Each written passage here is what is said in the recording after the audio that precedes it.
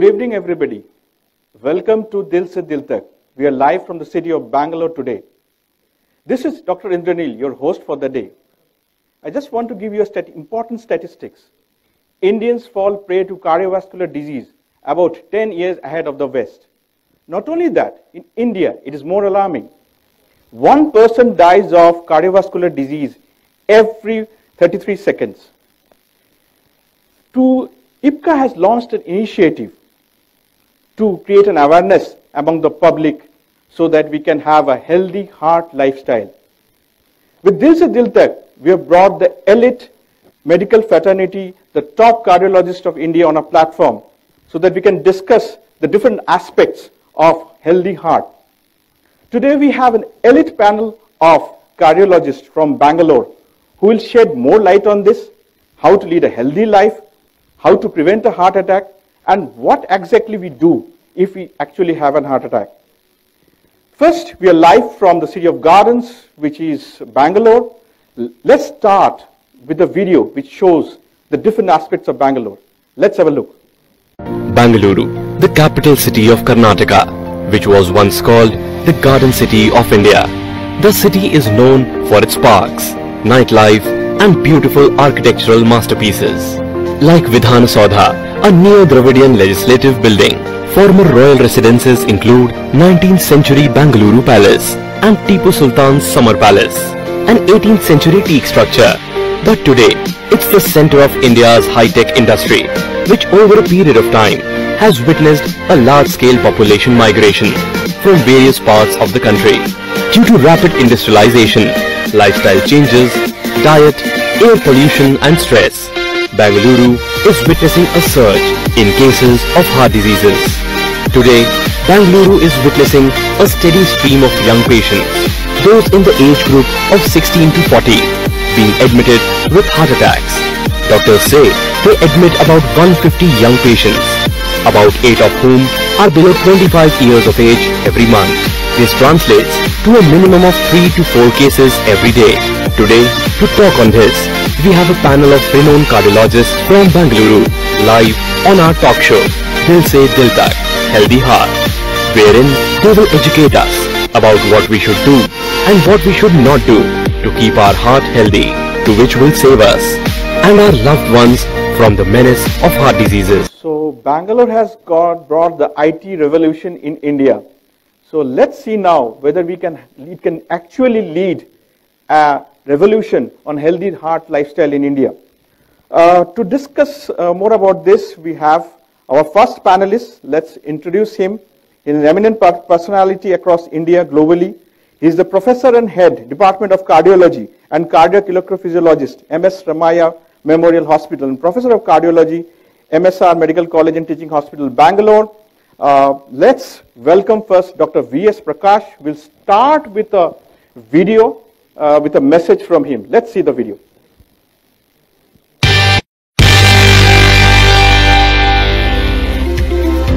Human body and its complexities fascinates all of us. But a young mind got so much fascinated by it that from early years of his life, he had decided to devote his entire life in alleviating human suffering through minimal surgical intervention with outcomes which will make his patients enjoy the beauty of life for long.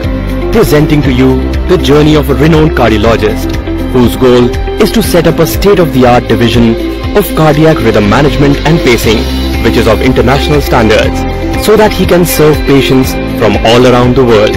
Meet Dr. V.S. Prakash, who currently heads the Department of Cardiology and Cardiac Electrophysiology at MS Ramaiah Memorial Hospital in Bangalore since 2005. Dr. V.S. Prakash completed his MD in Medicine from Bangalore Medical College in 1986 and DM in Cardiology from Kasturba Medical College, Mangalore in 1993, post which, in his pursuit for excellence, Dr. Prakash has obtained many international renowned certifications from globally renowned medical bodies. To name a few are training and fellowship in advanced cardiac electrophysiology for complex heart rhythm problems at Veterans General Hospital, Taipei during 1998 and 1999, which laid the foundation for cardiac rhythm related work back in India. Fellowship in SCAI, Society for Cardiovascular Angiography and Interventions, USA. Fellowship in ACC, American College of Cardiology. Fellowship of the ESC, European Society of Cardiology. Dr. Prakash has a wealth of experience and clinical expertise in performing coronary interventions, including complex coronary angioplasties. Dr. Prakash is among the few cardiologists in India who are well versed as primary operator for various arrhythmias, including AVNRT, WPW, to name a few, including all advanced procedures and implants. Highlights of some of the remarkable work he has done in the field of cardiology are: Dr. Prakash was first in India to perform catheter-based ablation for atrial fibrillation in 1999. Dr. V.S. Prakash has worked at several reputed hospitals in India since 1994. To name a few are consultant cardiologist at Malya and St. Philomena's Hospital since 1994. Dr. Prakash has also served as observer in cardiac clinical electrophysiology at several hospitals in USA and Germany, like Brigham's and Women's Hospital, Boston, Massachusetts, USA in year 2000, Cleveland Clinic, Cleveland, Ohio, USA in year 2000, Grenouille Cardiology Institute, Indianapolis, USA in 1999, St. George Hospital, Hamburg, Germany in 2003, Florida Hospital, Orlando, USA in 2004, Center for Atrial Fibrillation, Cleveland Clinic, Cleveland, Ohio, USA in 2005, St. Luke's Hospital, Aurora Sinai Hospital, Milwaukee. He had been invited as faculty at various national and international cardiac electrophysiology and pacing meets. To name a few are faculty at Asia Pacific Atrial Fibrillation Symposium held at Seoul, Korea, faculty at Asia Pacific Cardiac Electrophysiology and Pacing Symposium held at Jakarta, followed by faculty at ISC-CON, Indian Society of Electrocardiology Conference. Then at Asia Pacific Heart Rhythm Meeting in Hong Kong in 2012, Beijing in 2013, Tokyo in 2014 and Melbourne in 2015. He is a life member of many prestigious medical associations like Cardiological Society of India and CSI Bangalore Chapter, Indian College of Electrocardiology. He is also member of Heart Rhythm Society. His articles on cardiology were published in many peer-reviewed journals and had been principal investigator in over 15 research activities. To name a few are Athena Study, Bi-Relay Study, Inspra Study and Aristotle Study. Dr. V.S. Prakash, apart from being a busy cardiologist, holds a strong passion for good health because he believes that in a healthy body lives a happy mind, and he firmly believes health is wealth. In the past, he had been invited as a speaker at various corporates to educate people on how to keep good heart health. Dr. Prakash was awarded the Mahindra & Mahindra Nightingale Award for one of the 10 leading personalities in the field of medicine in 2003. Let's listen to Healthy Heart message from Dr. V.S. Prakash. Hi viewers, I'm Dr. V.S. Prakash, Head of Cardiology at Ramaya Memorial Hospital, and my message to the population, to the people, would be to take care of their health, primarily in the form of prevention, because whatever we do today is we are only chasing the problem rather than taking the bull by the horn. I think the best way to take care of your health would be to inculcate healthy lifestyle, regular exercise, proper diet, most importantly avoid smoking, avoid fast foods, which is really bad today, which has become the way of life for all the youngsters, and sedentary lifestyle is something. And I'm also concerned about, you must have routinely been seeing that people suddenly collapse. They're sitting, they're watching a TV or they're reading a newspaper, and within seconds they are dead and gone. This is what we call a sudden death, and usually it occurs because of cardiac arrest and sudden cardiac stoppage of the heart functioning. This is something that is a big problem that is going on in the world, and at the present moment we are still not able to get over this issue, find out who are at risk and really try and bring about corrective measures. But one message that I would like to tell the viewers would be regular exercise has clearly shown, consistent regular exercise has shown sudden cardiac death to come down by 50%. So that is the importance of regularly exercising. and taking care of your lifestyle. Thank you. I would like to welcome Dr. Prakash to the stage, please.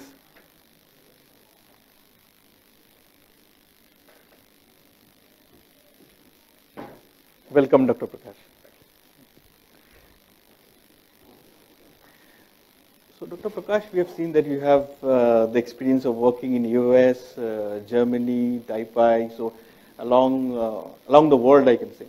But in India, what have you seen which is different so that we are so much prone to cardiovascular disease? Yeah. See, the risk factors for cardiovascular disease are the same everywhere. Smoking, dyslipidemia, hypertension, diabetes, obesity, it's the same thing. It doesn't change. But yes, as you were pointing out, we have disease occurring in the young. So we have an accelerated disease process. That is what we notice in the Indians. The disease process rapidly progresses, one thing, and catches the young. The age of onset of the disease is very early. That's another important thing, different from the rest of the world. There, they probably start seeing the disease at about 50 or 60 years. Here, we start to see at 30 to 35 years, maybe even younger. And not only that, the case fatality rate in Indians is much higher because probably preventive measures are not in, and their lifestyle, and it catches the young. So, many of them have plaque rupture and acute MI. So the collaterals have not developed. And the whole, the heart is still not ready for this kind of impact. So the case fatality also is much higher. So rapid disease progression and age of onset plus the case fatality is what really makes the Indians stand apart from the rest of the world, and that's the reason why we are at a higher risk. So lack of exercise is a big cause. Sedentary lifestyle is global. They say laziness is, it's a standard norm in the world today. It's more of a rule rather than an exception. It's there all over the world. However, yes, in India, the problem is and there's also something which is probably occurring at the young itself, the maternal health, and then what really happens at that point. They find that there's early onset of obesity also in the children. So this also could have an impact on early disease onset in the Indians, which could make a difference compared to the rest of the world. And definitely our lifestyle today has changed quite a bit. All of us are sedentary, and that would make an impact. And metabolic syndrome. Metabolic syndrome also is considerable in the Indians, what you call as central obesity. See, you see most of the Westerners are generally obese, generalized obesity. Here you see most of us have central obesity. You see everybody having a pot belly, isn't it? That's a very common thing. Central obesity is the biggest issue which you see in the Asians and primarily in the Indian subcontinent. That's the YY paradox, as we know. Exactly. The best thing was that we saw the crunches and the pull-ups you were doing. So I think the audience should be encouraged, and they should also follow your lifestyle. That's the best part in the video. So thank you, Dr. Prakash. We'll definitely come back to you again during the panel, and we'll take the discussion forward. Thank you. Thank you very much.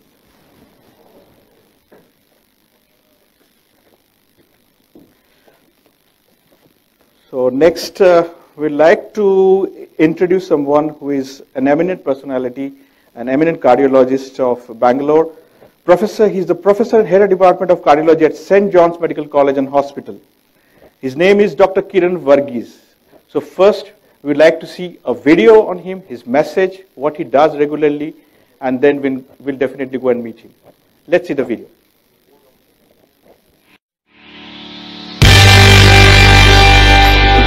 What started as a dream of becoming an engineer for a young boy changed into a reality of being an eminent and outstanding gold medalist doctor today. He is a renowned cardiologist known for his ethics when it comes to treatments of his patients.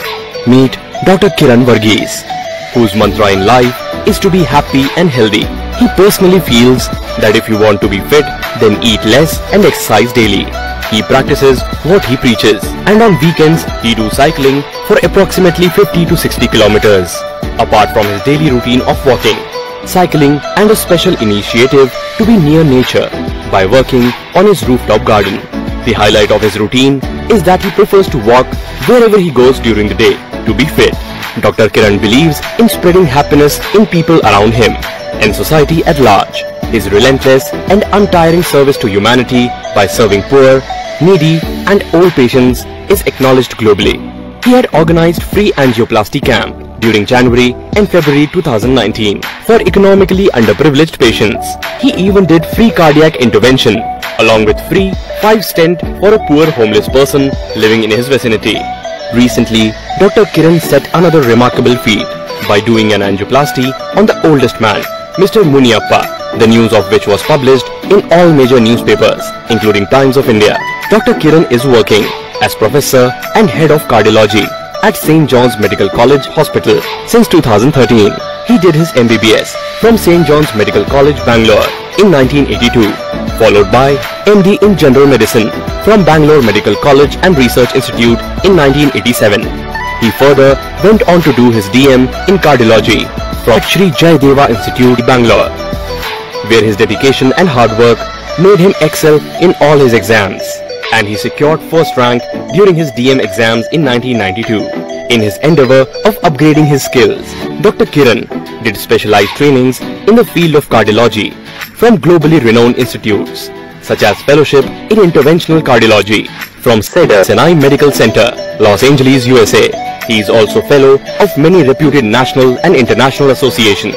To name a few are, he is fellow of the American College of Cardiology, FACC, fellow of the Indian College of Cardiology, FICC, fellow of the Cardiological Society of India, FCSI. He is also life member of Association of Physicians of India.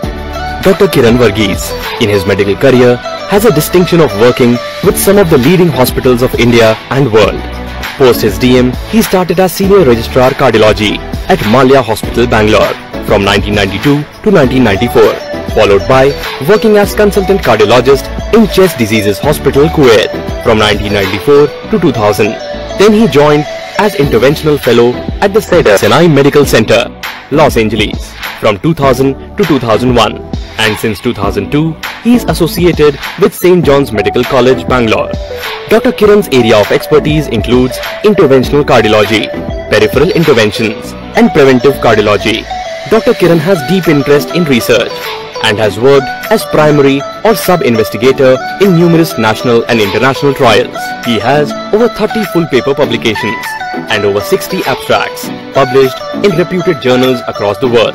To name a few are, use of coronary hardware in peripheral vascular interventions, necessity fostered ingenuity, is its solution enough?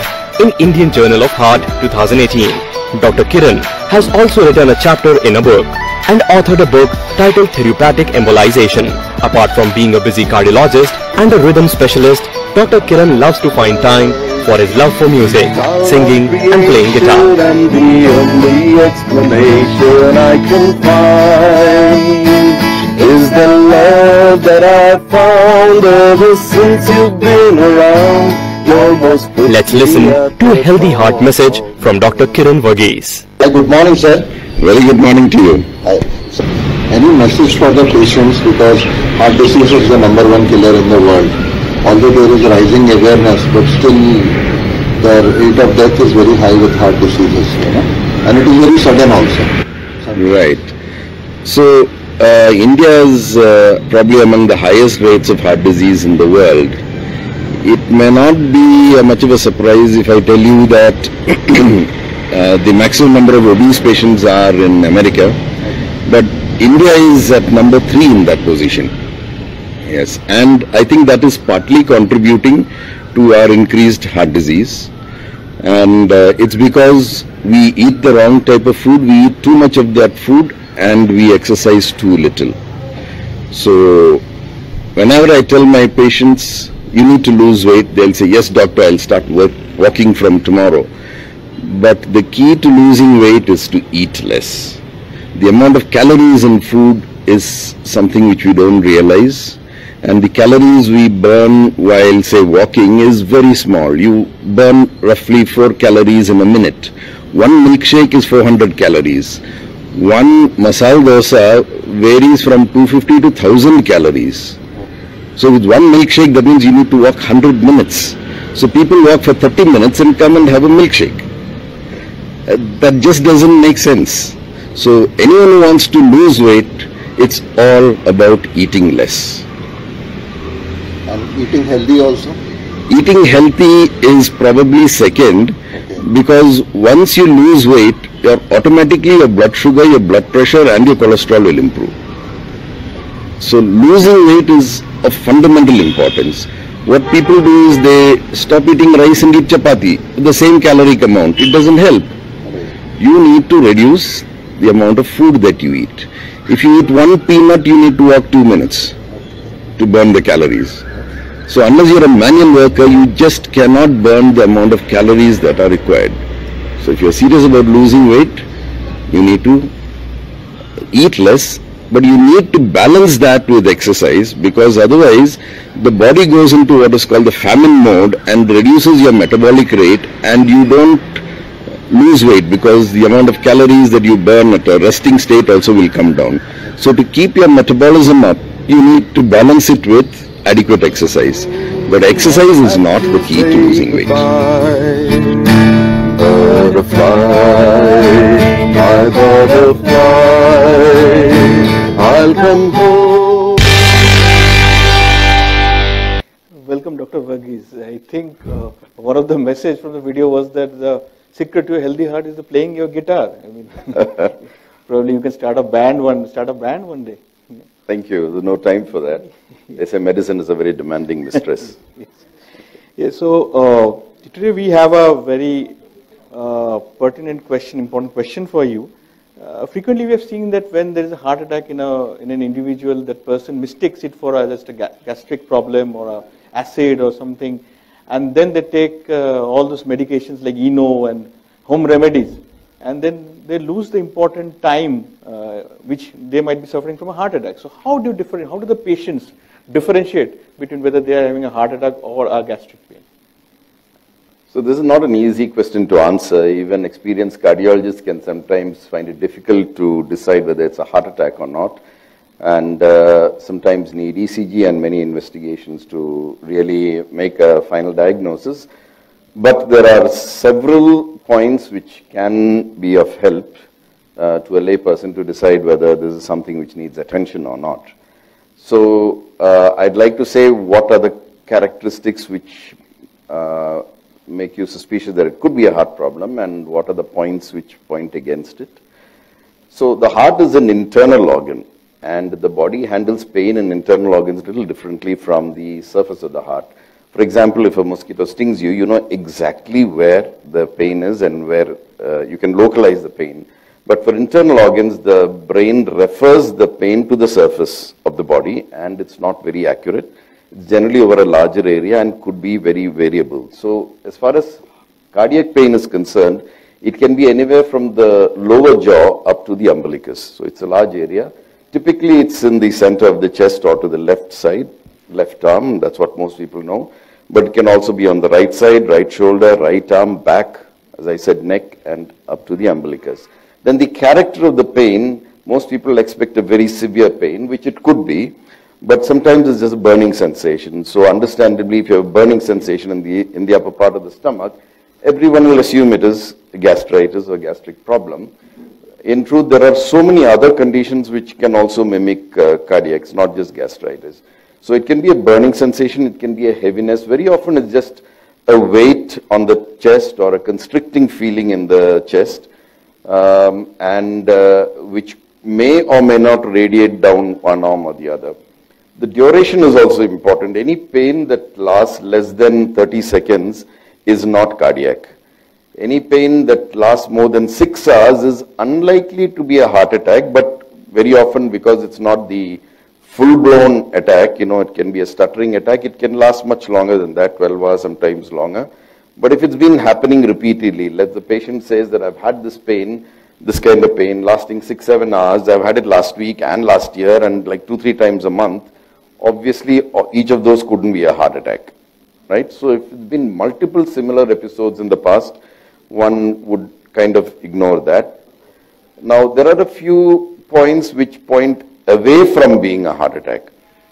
Like I said, since the heart is an internal organ, you cannot make the pain worse by, say, pressing on the area. So if there is pain, now if a patient comes to me and say, "Doc, I got pain here," and points with 1 or 2 fingers, straight away in my mind I'm thinking that this patient doesn't have a heart problem. Because as I said, it's a referred pain, it's generally over a large area. They come with a hand on the chest, or it's a more diffuse area. If you press the area of pain and it gets worse, it's likely to be local. If it gets worse with movement of the arm or the neck or the shoulder, again, it's more likely to be musculoskeletal.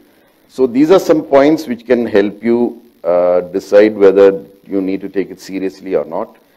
In short, any kind of discomfort which needn't be pain, heaviness, burning from the jaw to this, associated with sweating, which is a very important associated symptom, should be taken seriously. Similarly, if it's associated with breathlessness or lightheadedness, these are symptoms which should prompt medical attention.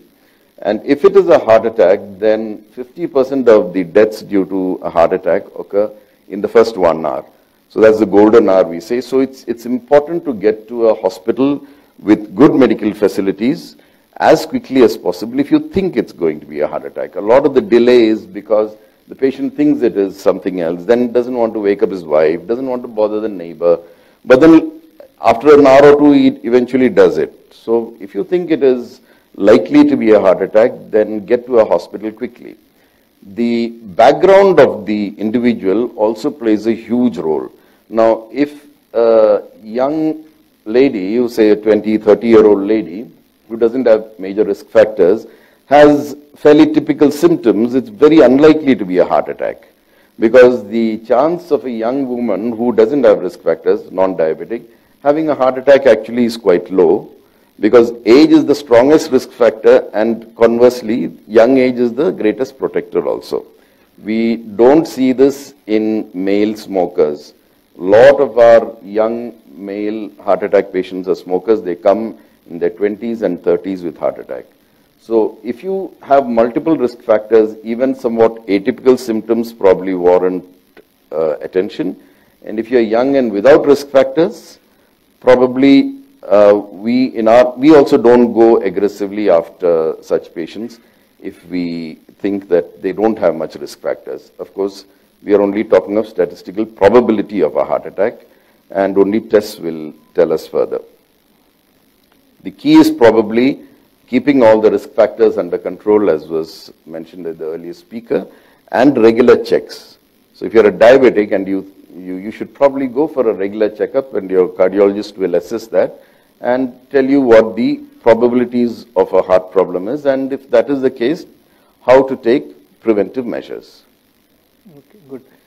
Thank you very much, Dr. Varghese. Thanks for your inputs. We got a fairly clear idea now how to differentiate. I think definitely the audience will take note of that. So we'll come back to you in the panel to have more insights on this. Thank you. Thank you, Doctor.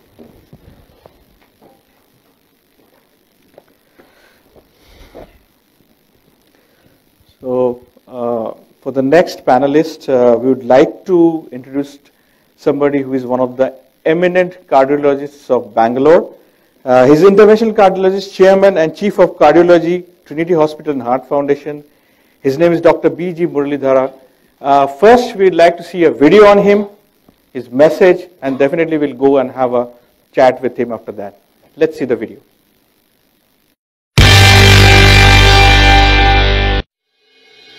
Path-breaking and a trendsetter doctor who was born on 15th August, a true Indian at heart, who after completing his fellowship in interventional cardiology from Melbourne University in the year 1996, returned to India in 1998, instead of settling abroad with a clear goal to do something good for people of his motherland by bringing best quality of care, especially in the field of cardiology.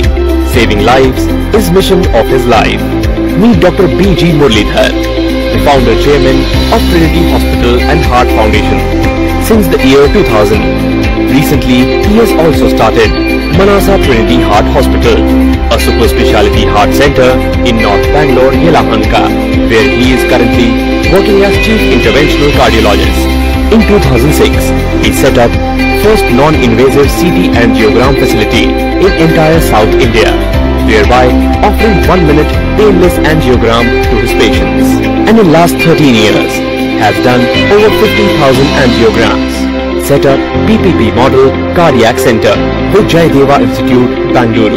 His area of interest is coronary angioplasty, and in last 25 years, he has done over 25,000 angioplasty. He is trained in whole body intervention. To name a few are carotid stenting, renal stenting, peripheral stenting, and embolization procedures. He also holds deep interest in acute stroke intervention. Dr. Muralidhara has been conferred with prestigious awards for his commendable services in the field of medicine. To name them are Rajiv Gandhi National Award and Dr. B.C. Roy Award. He has also been honored by various social organizations like Lions Club, Rotary Club, GSCS, etc. in acknowledgement of his service to the community. Recently, he has been bestowed with Shivaji Award by Karnataka Maratha Mahasabha. Dr. B G Muralidhara secured 3rd rank in university during his graduation from Gulbarga Medical College, followed by MD in Internal Medicine from Bangalore Medical College and Research Institute. He further went on to do his DM in cardiology from Kasturba Medical College, Manipal in 1992. As a part of upgrading his medical skills, Dr. B G Muralidhara did fellowship in interventional cardiology from Melbourne University in the year 1996. In past, he has served as an assistant professor of cardiology at NIMS Hyderabad and also as a consultant cardiologist at St. Vincent's Hospital located in Melbourne. Apart from doing active cardiac interventions, Dr. B G Muralidhara is also at forefront of spreading awareness about heart disease in India, as preventive cardiology holds key for healthy India. In his mission to serve humanity, he had set up Heart Foundation and had organized over 400 free health checkup camps, along with other patient welfare initiatives in Bangalore, including rural parts of Karnataka. He had also conducted numerous public education programs, including health awareness lectures on AIR, All India Radio, Doordarshan, Udaya TV, ETV, and many other local cable networks. Dr. Muralidhara believes in sharing his knowledge and clinical experiences with fellow doctors because he believes shared learning holds key for a healthy India. Till date, he has conducted over 300 CME programs, delivered more than 250 guest lectures on various cardiology topics at various forums, including medical colleges and IMA conferences. Let's listen to Healthy Heart Message from Dr. B G Muralidhara. Hi, I would like to say this to the public at large, not only for the heart patients. You have only one heart. Please remember that, try to save that heart. Once you have any heart problem or you think that you are likely to have a heart problem, get a checkup done well in advance so that you don't have to rush to the hospital with an emergency. Heart attacks are one of the leading problems that we face in India, and also in India we get heart attacks at a much younger age compared to the Western world. So the most important thing is, first thing is to prevent a heart attack. Never have a heart attack, never suffer from a heart attack. This you can do by maintaining a healthy lifestyle, by eating right kind of food and doing the right kind of exercise and walking and other activities. The biggest problem in our country is sedentary lifestyle. We stop playing the moment we go out of the college, and we have a unhealthy lifestyle that is the cause of major heart problems. And once you get a heart attack, we have a concept called golden hours. Within the first 6 hours, if you reach the hospital, a heart foundation hospital, and take treatment, you can survive. Most people with heart attack can survive if the treatment is taken within the first 6 hours. Every 1 minute delay kills 1 lakh heart muscle cells. So the time matters, and delay is death, and time is muscle. So we need to reach the hospital as soon as we can, and also take treatment without any further delay. Heart attacks happen because of the blockages in the heart arteries called coronary arteries. because of deposition of fat. And what does the fat get accumulated there? It's because of eating the wrong food and not doing enough exercise.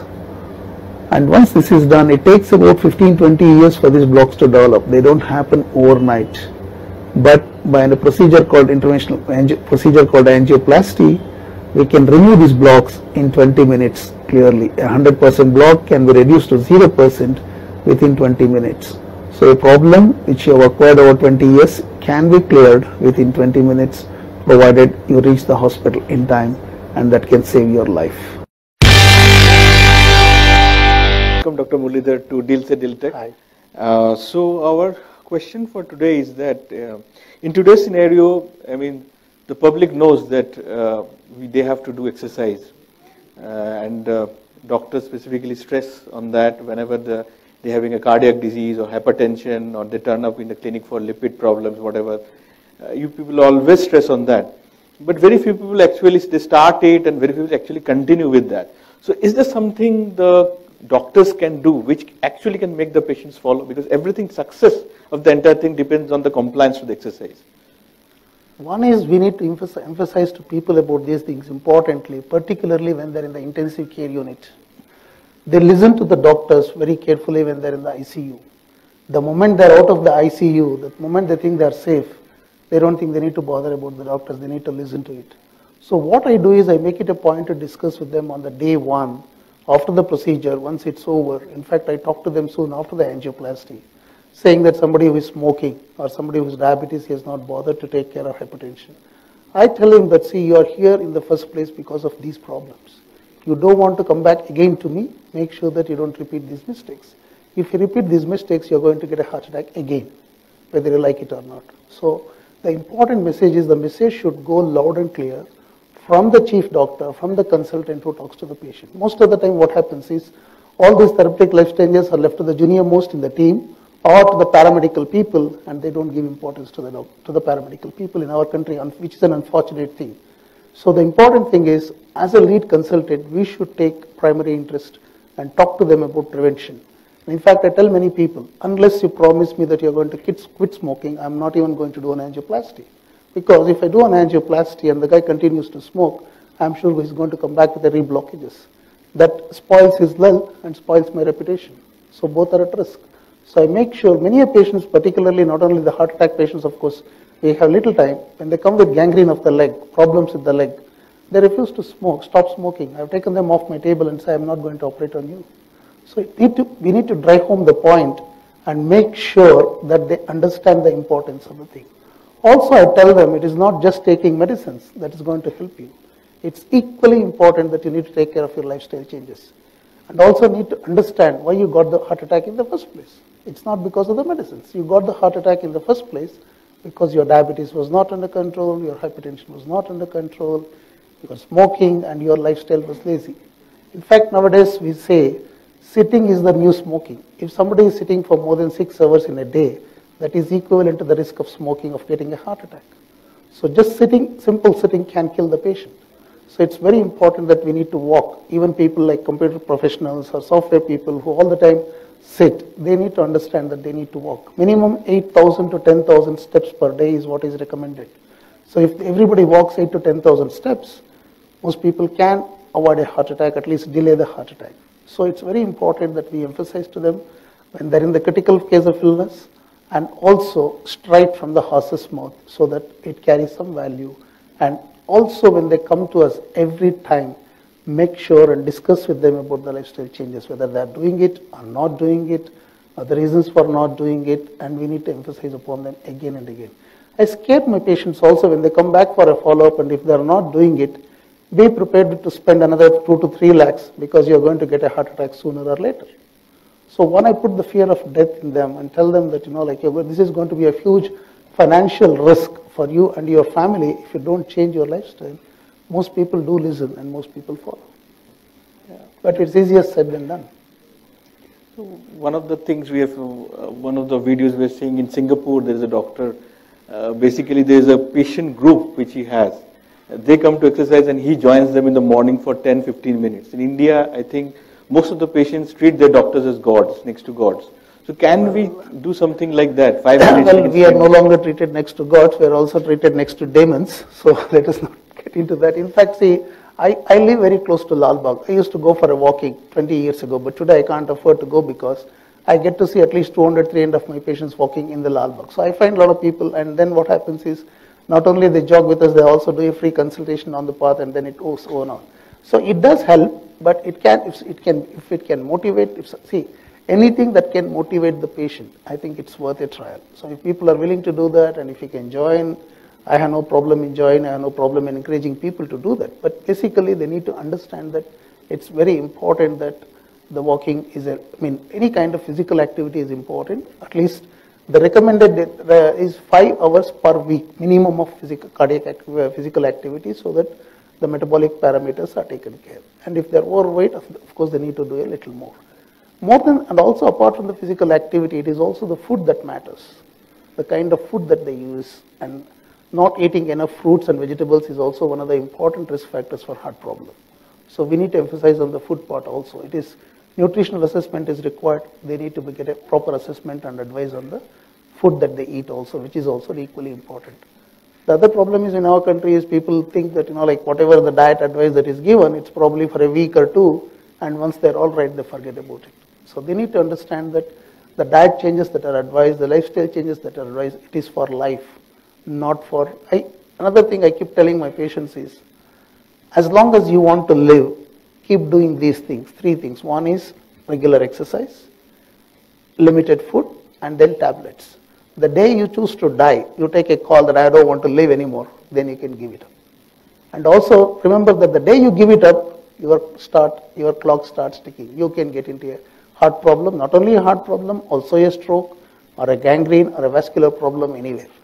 See, and also I tell them some frightening statistics. Tell them that 80% of the diabetic people are going to die of a heart attack, half of the Indians are going to die of heart attack. Put some scary figures in front of them so that they understand and they realize the importance of not getting into this problem again and again. Many thanks, Dr. Muralidhara, for your excellent inputs. Definitely we'll discuss more about that in the panel discussion today. Thank you very much. Thank you.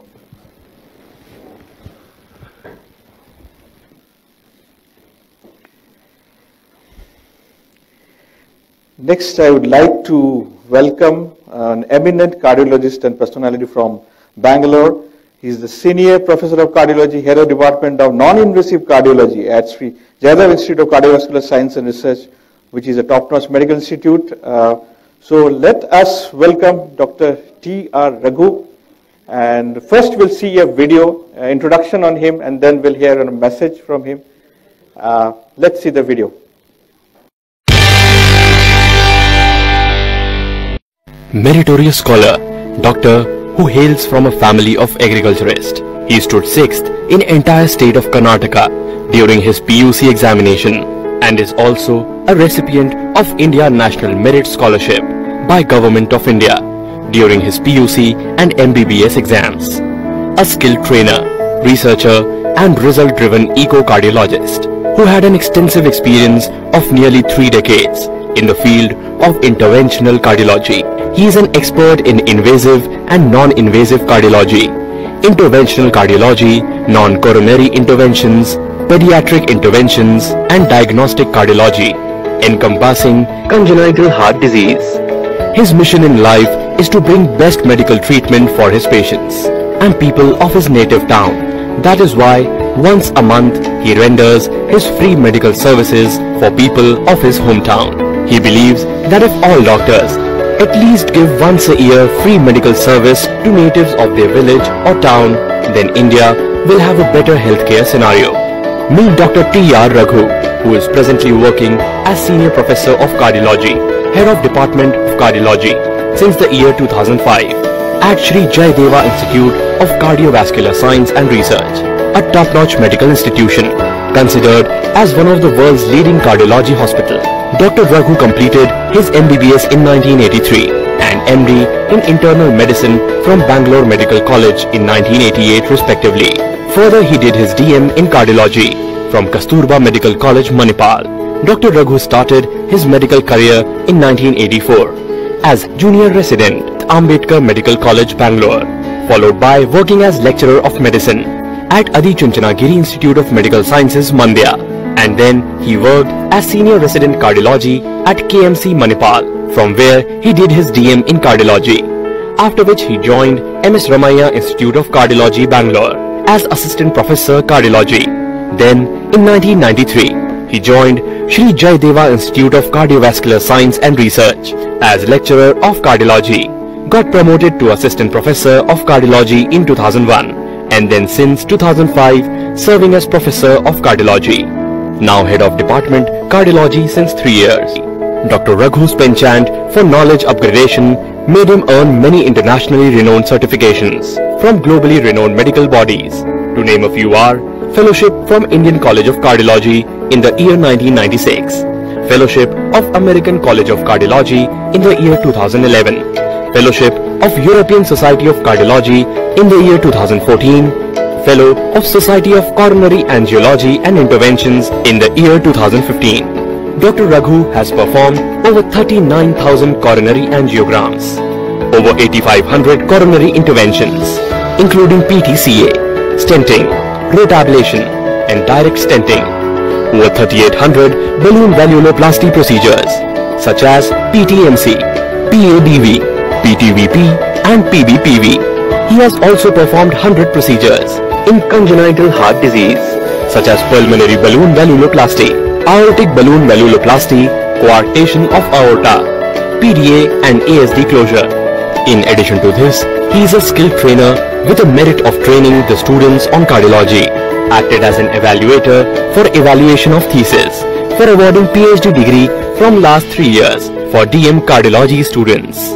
Dr. Raghu is also working as MCI inspector for assessing the quality of facilities and training for DM cardiology in various medical colleges of India, and as DM examiner for various medical universities in India for awarding DM degree.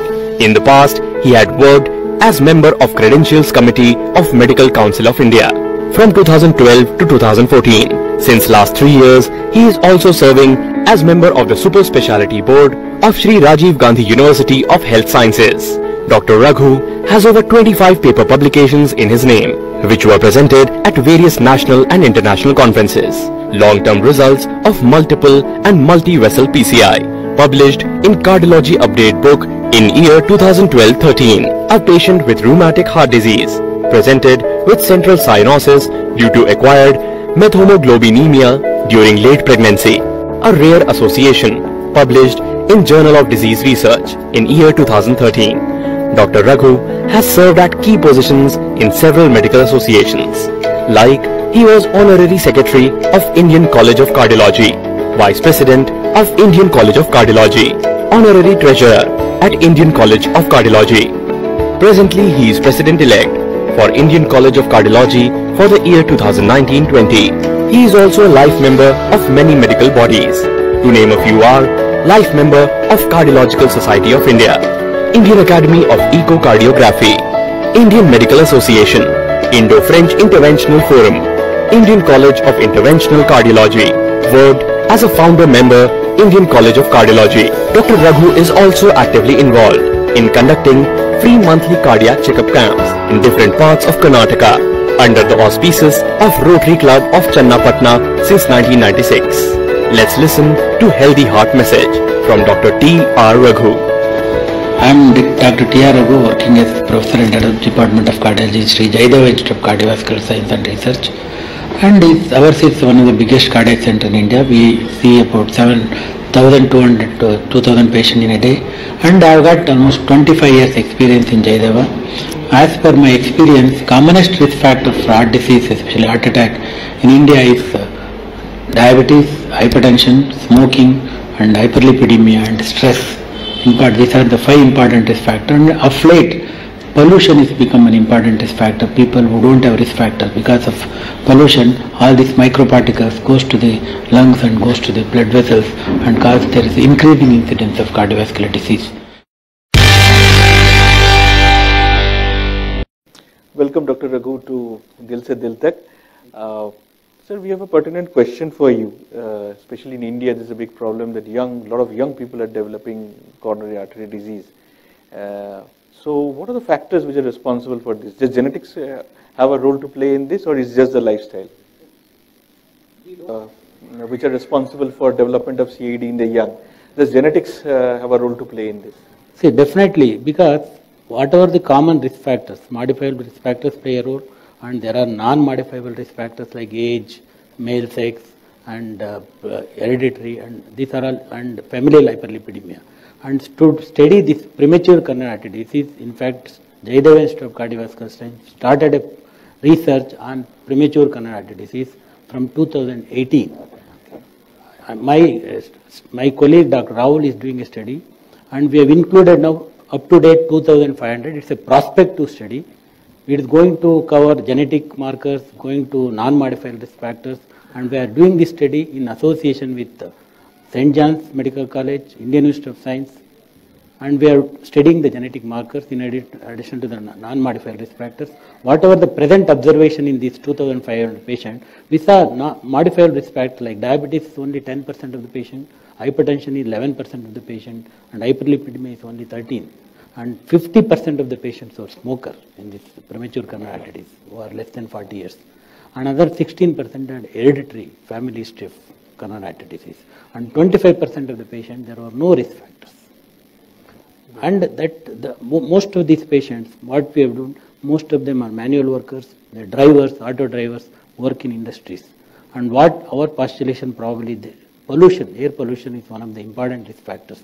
Because these microns, 0.1 micrometers or 2.5 particle matters, they go into the lungs and probably inflammation occurs there. Some minor particles can enter the circulation. It can precipitate atherosclerosis and cause inflammation and cause atherosclerotic plaques and myocardial infarction. And we have studied, actually, WHO has shown that 7 million people are having premature cardiovascular death due to pollution. 7 million people in the world. In fact, in India, 1.6 million people are dying because of pollution. In China, 1.3 million people. Pollution. In fact, Robert Koch is the cholera vaccine founder. He told in 1910 only, we have to fight fiercely pollution as one of the risk factors for cardiovascular events, like we fought for cholera and other pest control diseases. It is going to be true because people who are genetically predisposed, there may be susceptible genes, then environmental factors may play for precipitating atherosclerotic heart disease. And there it is proved actually in various studies, there is increase in pollution, maybe by 5 microns to 10 microns per cubic meter, increase the incidence of cardiovascular events by 5 to 7%. The increased incidence of hypertension, acute cardiovascular events, stroke, arrhythmias, and heart failure.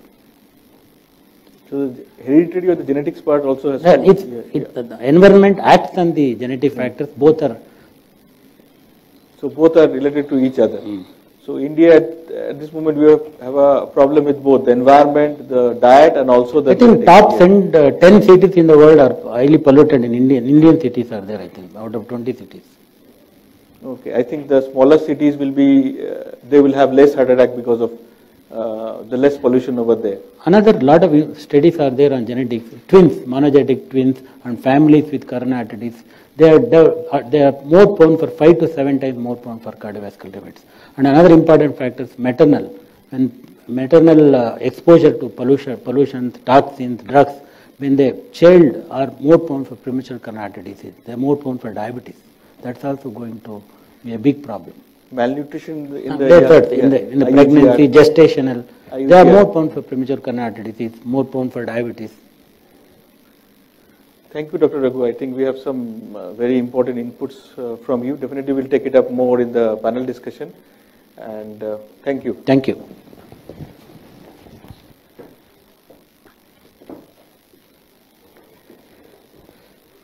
Next, I would like to introduce to you who is an eminent cardiologist of Bangalore. He is a senior consultant cardiologist in Narayan Institute of Cardiac Sciences.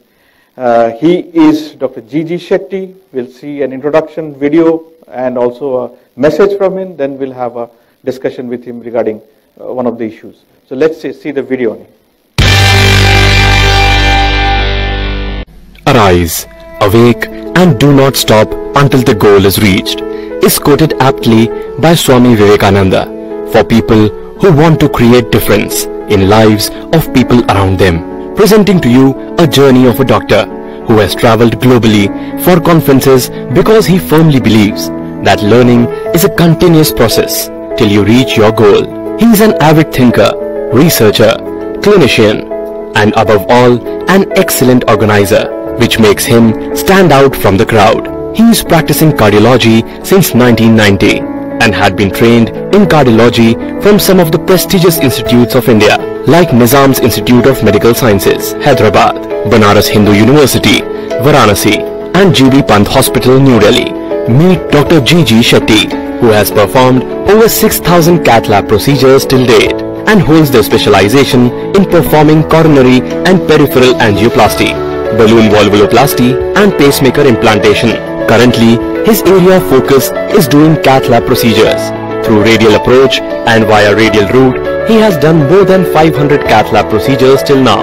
Dr. G.G. Shetty is a seasoned cardiologist and is currently working as Senior Consultant Cardiologist at Narayana Hrudayalaya Institute of Cardiac Sciences, Hosur Road, Bangalore. Dr. Shetty pursued his MBBS from Karnataka Medical College at Hubli in 1985 and MD in General Medicine from MR Medical College, Gulbarga in 1988. In his pursuit of knowledge, Dr. Shetty completed 2 years and 7 months training as senior resident in the Department of Cardiology of Nizam's Institute of Medical Sciences for the degree of Diploma of National Board Cardiology, which was awarded by the National Board of Examination, New Delhi, post which he did his DM in Cardiology from Institute of Medical Sciences, Varanasi in 1995. He also underwent a 3-month training course in cardiac cath lab and color Doppler echocardiography at GB Pant Hospital, New Delhi.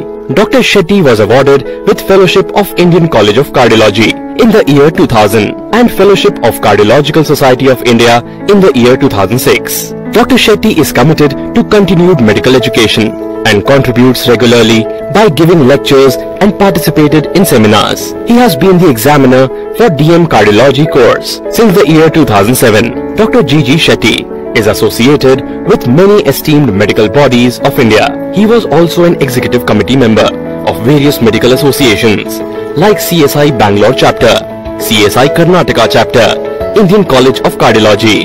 Dr. G.G. Shetty was Secretary of CSI Bangalore Chapter for the year 2005 and 6 and Honorary Joint Secretary of CSI Karnataka Chapter for the year 2006-7. He is life member of various governing medical bodies like life member of API Bangalore Chapter since 1988, life member of API Central Body since 1989, life member of Medical Education Research Trust since 1990, life member of CSI Central Body since 1992, life member of Indian College of Cardiology since 1995, life member of CSI Karnataka Chapter since 2002, life member of Indian Academy of Echocardiography. Since 2004, Dr. Shetty has worked with some reputed colleges in Karnataka such as JSS Medical College, JN Medical College and St. John's Medical College Hospital at various designations such as lecturer and assistant professor and associate professor and professor. As a senior resident, he spent some time with Nizam's Institute of Medical Sciences and IMS BHU Varanasi. He was also associated with Belhol Apollo Hospital, Dubai, UAE as specialist cardiologist. Dr. G.G. Shetty is highly active in the field of clinical research since 1998 and has worked as a principal investigator in numerous trials. He has more than 30 publications in the national and international journals to his credit. To name a few are Management of Patient with Mechanical Prosthetic Heart Valve, published in Indian College of Cardiology, and Transcatheter Closure of Aorta Pulmonary Window using Implazid device, published in Journal of Catheter and Cardiovascular Intervention. Dr. G.G. Shetty is recipient of numerous awards and accolades.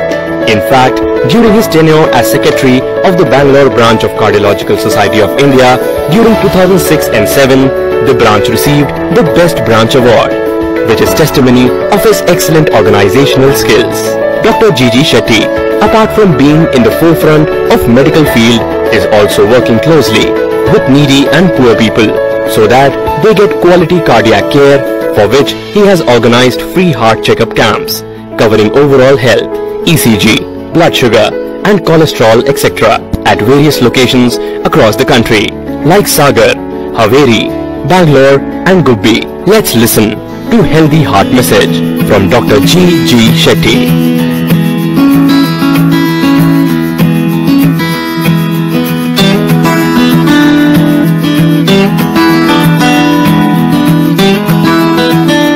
All of us know that we need to exercise regularly, and probably most of us are willing to do that also. The problem is time crunch. How to make time for doing a regular exercise.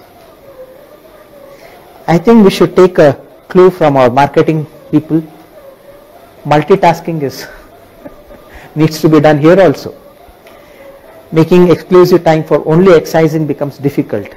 So we can combine entertainment and exercise.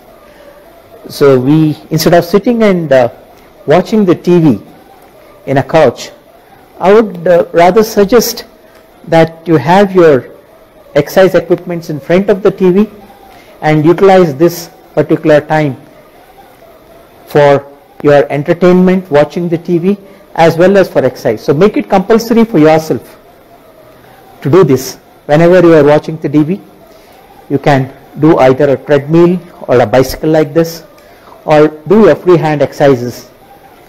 And this can go a long way in your regular exercising yourself.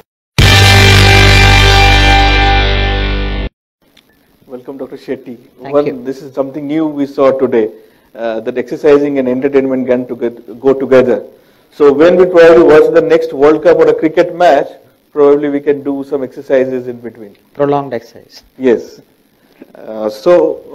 We have a very important question for you is that, see, we have lots of heart attacks which are happening.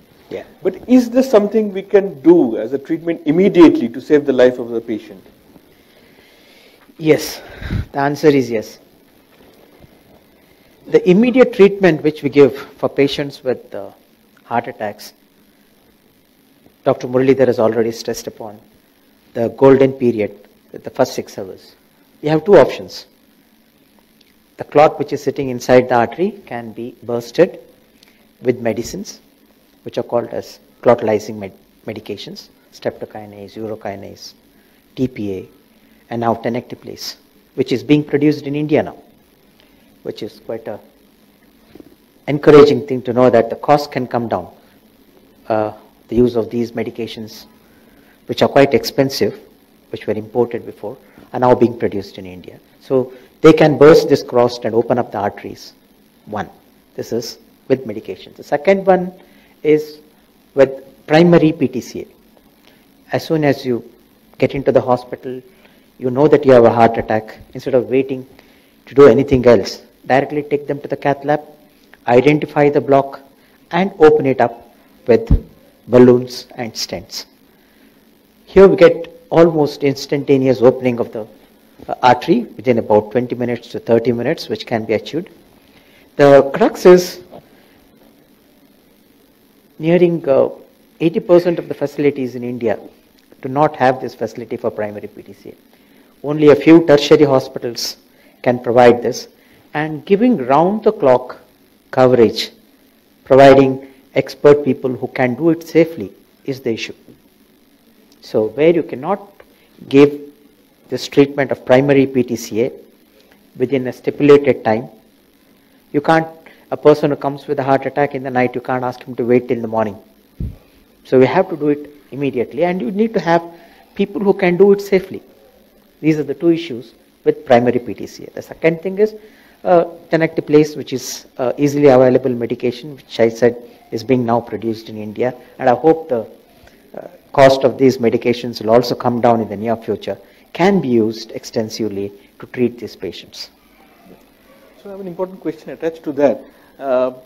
In India, a lot of these facilities are in the center of the city or in the big cities. And sometimes the patients are transferred by ambulance from these peripheral cities, and they come to the big hospitals and they don't have all the facilities over there. So during the transit time, which can be 2 hours, 3 hours, because you said the golden hour time. So do we have enough facilities for thrombolysis over there? That's another option.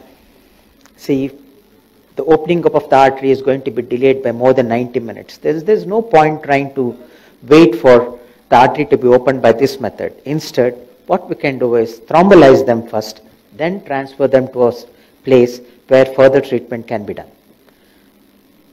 Okay, so we have another part of the question is that, so to prevent a heart attack, do we have enough medicines today? Like if somebody has high cholesterol, we say it's a risk factor, taking a statin, can it prevent a heart attack? Or say aspirin, people take over-the-counter medications sometimes, like aspirin is very common. So is it possible they can prevent? We have enough and more medications to prevent heart attacks. Plenty of them. We have got aspirin, which can reduce the chances of getting a heart attack by about 15 to 20%. Then we have statins, which given properly can reduce the chances of heart attack by about 25%. Combinedly, aspirin plus statins, which are easily available even in the remote places, can be used to reduce the chances of getting a heart attack. See, Dr. Muralidhara also pointed out, it is not that this disease comes up just like that suddenly. It's like the first time you're on the engine of your car, the smoke starts depositing in your silencer. Similarly, the coronary arteries, the deposition is a slow process. It starts very young. By the age of about 20, it starts up. So what is important, if you are very serious about the prevention aspect of it, catch them young. Get your first lipid profile done at a very early age, about 20, and make them aware, say, look, you have a problem here, better correct it. Otherwise, you're going to have consequences later in life. And they are receptive at that particular age. They have the ability to exercise also. So advise them, and also we need to set an example by doing it ourselves before we tell to this young generation. Otherwise, they can be quite or not easy to convince them to do what they are supposed to do. Thank you, Dr. Shetty. Actually, I was supposed to ask you only one question. I've asked you 3 questions. So thank you very much. We'll take more questions during the panel discussion we'll have after a while. Thank you very much, Dr. Shetty. Thank you. Thanks nice for talking to you. So we have come to the end of the first part of the program. So we'll come to the next part, which is the panel discussion in a while. Give us a few minutes back, we'll be back. So stay tuned in the meantime.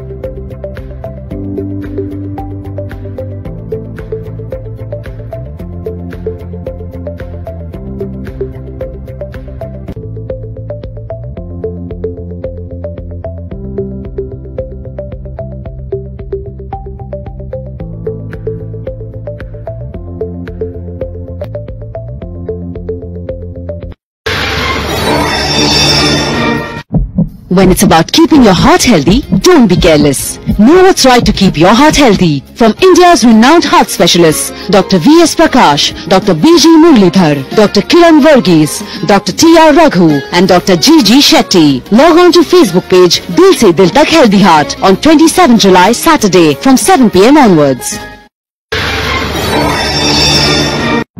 When it's about keeping your heart healthy, don't be careless. Know what is right to keep your heart healthy from India's renowned heart specialists, Dr. V.S. Prakash, Dr. B G Muralidhara, Dr. Kiron Varghese, Dr.T.R Raghu and Dr.G.G Shetty. Log on to Facebook page Dil Se Dil Tak Healthy Heart on 27 July Saturday at 7 p.m. onwards. ನಿಮ್ಮ ಹೃದಯವನ್ನ ಆರೋಗ್ಯಕರವಾಗಿಡೋ ವಿಷಯದಲ್ಲಿ ನಿರ್ಲಕ್ಷ್ಯ ಮಾಡದಿರಿ. ಭಾರತದ renowned heart specialist doctor VS. Prakash, doctor B G Muralidhara, doctor Kiran Varghese, Dr.T.R Raghu ಹಾಗೂ Dr.G.G Shetty ಅವರಿಂದ ನಿಮ್ಮ ಹೃದಯವನ್ನ ಆರೋಗ್ಯಕರವಾಗಿಡುವ ಸರಿಯಾದ ರೀತಿಯನ್ನ ತಿಳಿದುಕೊಳ್ಳಲು July 27 ಶನಿವಾರ ಸಂಜೆ 7ಕ್ಕೆ ದಿಲ್ ಸೆ ದಿಲ್ ತಕ್ healthy heart Facebook ಪೇಜ್ಗೆ log on ಆಗಿ.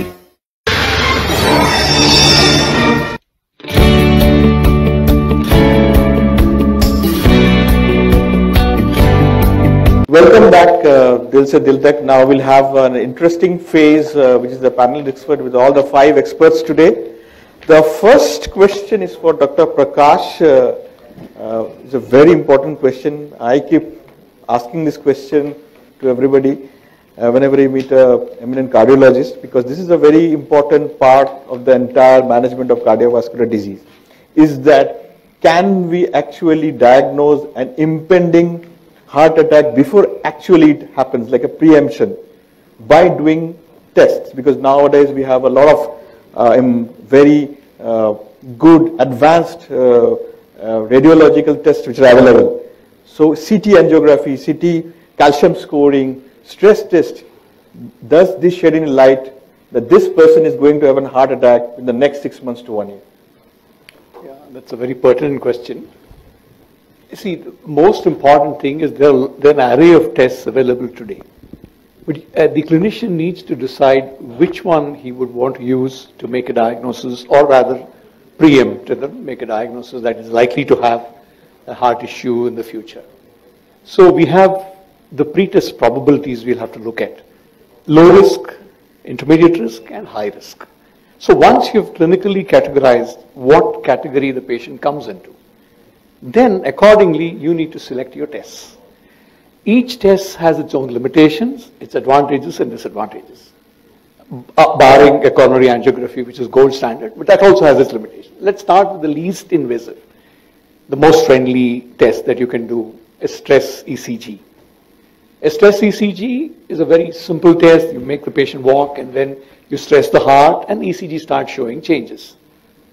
This again depends on the pretest probability. If the pretest probability is low to intermediate, there could be a lot of false negatives as also false positives, but it has its limitations and advantages. Pretest possibility being high, it tends to the positive predictive value or the sensitivity specificity starts rising. So that's the advantage or disadvantage of a stress ECG. Let's look at calcium score. Calcium score again has, you have to again categorize pre-test whether high or, if the patient is a low to intermediate probability for coronary artery disease, his risk is low, you have a calcium score which is 0. It has a solid negative predictive value. Once your calcium score is 0 and you have a low to intermediate, you can more or less rule out coronary artery disease in that patient. But if he is a high risk, then if the calcium score is 0, you still can't exclude coronary artery disease in him. And in young, you may not see calcium. You may have a plaque which would be ready, a soft plaque which can just rupture and end up with a heart attack. So again, predictive value in that subset of patients, the young, it has its limitations. That is when you probably move on to the next little invasive test, which is a CT coronary. CT coronary again, the same thing. Intermediate, low versus high risk. Again, intermediate to low, if the CT coronary is normal. CT coronary again, the negative predictive value is very high. In that subset of patients, the CT coronary is normal, you can just send him from the emergency room back home, saying that you are very unlikely to have a cardiac problem or a heart attack in the future. There's high probability. Yes, CT coronary has its advantages. It definitely brings in the diagnosis. The sensitivity is very high. Specificity, it has its limitations. And again, if the calcium score is very high, CT coronary cannot read through the calcium. If a patient has undergone a stent, CT coronary again cannot read through the stents. So these are the limitations with even these tests. But that's what I would probably say: low, intermediate, and high. Based on that, you can categorize these tests and likewise choose which would be the one that would give you enough information about the future of your patient. So in the future, as we see, we are going towards a very strong economy, developed economy. So money is not a problem. In the future, it will be lesser of a problem. More will be the propensity of developing more heart disease. Can this test become a part of a community outreach in the future? Yes, somebody coming into the ER and then you do your CT coronary, I think that gives you reasonable information about ruling out coronary artery disease. Somebody comes with chest pain and you want to be sure. You do a troponin. Troponin is negative. You do a repeated troponin in 3 hours. It's negative. You're more or less kind of sure that he doesn't have an acute coronary. But you want to be sure whether he has coronary artery disease and how to medicate him. CT coronary probably would guide you. And we also have something known as an FFR CT coronary, which should add information, which should add much more information. See, this is all anatomical. That is giving you physiological information. So that kind of adds information to this. And definitely I think today CT coronary has reached that level where the positive predictive value could be very high. But you have to start with looking at your patient, low, intermediate or high. So that is how likewise the accuracy of these tests start climbing. Thank you, Dr. Prakash. Next question we have for Dr. Muralidhara. There's a myth that the patient who does angiography will have to undergo angioplasty in the future. So is it so, or I mean, one precedes the other or one leads to other? No, this is a very common myth. A lot of people think that you do an angiogram and then he gets an angioplasty done, he gets a stent put in. This is not true at all.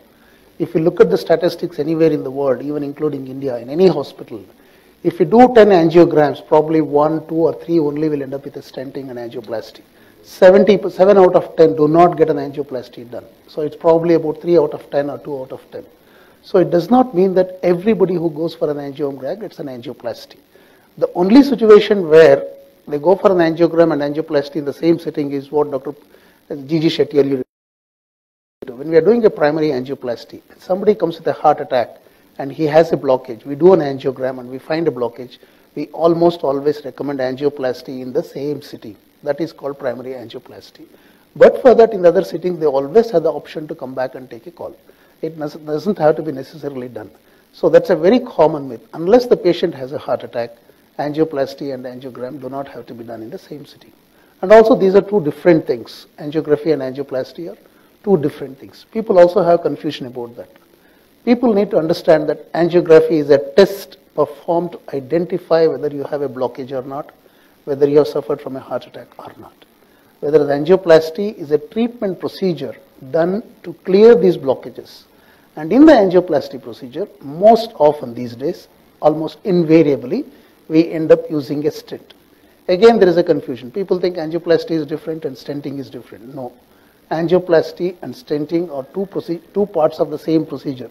It is like first innings and second innings. If we identify a blockage, we use a balloon to dilate it. That is called angioplasty. That is followed by stent implantation. That means a piece of metal tube goes along with the balloon and that gets implanted in the heart.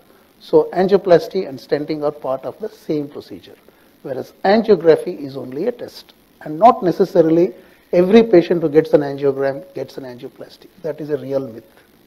But leaving aside the primary angioplasties, if there's a situation like a patient having dyslipidemia, having occasional chest pains, we do an angiogram and then finding a block which needs an angioplasty in the future. Do we wait for the next patient to come back, or we do it then and there? See, as Dr. Prakash put it, if the patient has got no symptoms, he only has risk factors, absolutely no symptoms. There we are doing an angiogram only for risk profiling. In that case, probably a CT angiogram would suffice. We don't have to do necessarily a conventional angiogram. A conventional angiogram is done only when we think that his pre-test probability of having a block is very high, his chances of requiring a stent are also pretty high. If we think he's a lower or intermediate risk and he has only risk factors, probably I would recommend only a CT angiogram, not a conventional angiogram at all. If we do a conventional angiogram with a physiological evidence saying that he has a stress test which is positive, he has got a stress echo which is positive, and then I do an angiogram and I find a significant block, critical block in the proximal coronary arteries, probably we are justified in doing angioplasty in that setting. Thanks. So next question is for Dr. Varghese. A very important question is that when a patient goes with a chest pain, having a heart attack or doesn't have a heart attack with a chest pain, repeated chest pain, diabetic patient, sometimes the doctor decides to do angioplasty, sometimes they do a CABG or a bypass. And the patient sometimes comes up with a complaint that we could be, because angioplasty is so popular, that we could have done a balloon angioplasty. Why we need a CABG in that patient? So how do you differentiate which patients to choose for our angioplasty and which for a CABG or a bypass? Clearly, there are many different parameters to be evaluated before one takes that decision. But like Dr. Muralidhara said, if a patient has come with chest pain and is actually having an active heart attack or what you call a STEMI, then there's no decision. I mean, just go ahead and open up the culprit artery. That means whichever block, he may be having multiple blocks, but whichever block is causing the heart attack, that should be opened up then and there. I don't think there's much debate about that, and that's the universal practice. I think your question is more applicable to a person who is stable, who's just undergone an angiogram, whether he has angina or not. There is most probably an abnormal stress test, and that's why the angiogram has been done, and this has shown some blocks. And judging from your question, I think the question is, why wasn't angioplasty done rather than why was surgery done? Yes. So there are certain blocks for which angioplasty gives superior results, and there are some for which bypass surgery. Traditionally, patients who had a block in the left main coronary artery, that means the left-sided artery starts as a single stem and then branches into two. So that is called the left main, and often the disease involves the bifurcation. That and chronic total occlusions, that means totally blockage vessels which have been blocked for more than 3 months. Such vessels are traditionally difficult to do with angioplasty. However, a lot of technology has advanced nowadays, and nowadays we are commonly doing left main angioplasties and even chronic total occlusions. Yet, there are certain instances where we feel that surgery gives better results. Clearly, those with multiple blocks and diabetes. Long-term results seem to be better with bypass surgery. So even though the patient obviously would favor quick angioplasty, we need to convince them that surgery is a better option in view of long-term results. Again, there are patients who have a lot of diffuse disease, heavily calcified.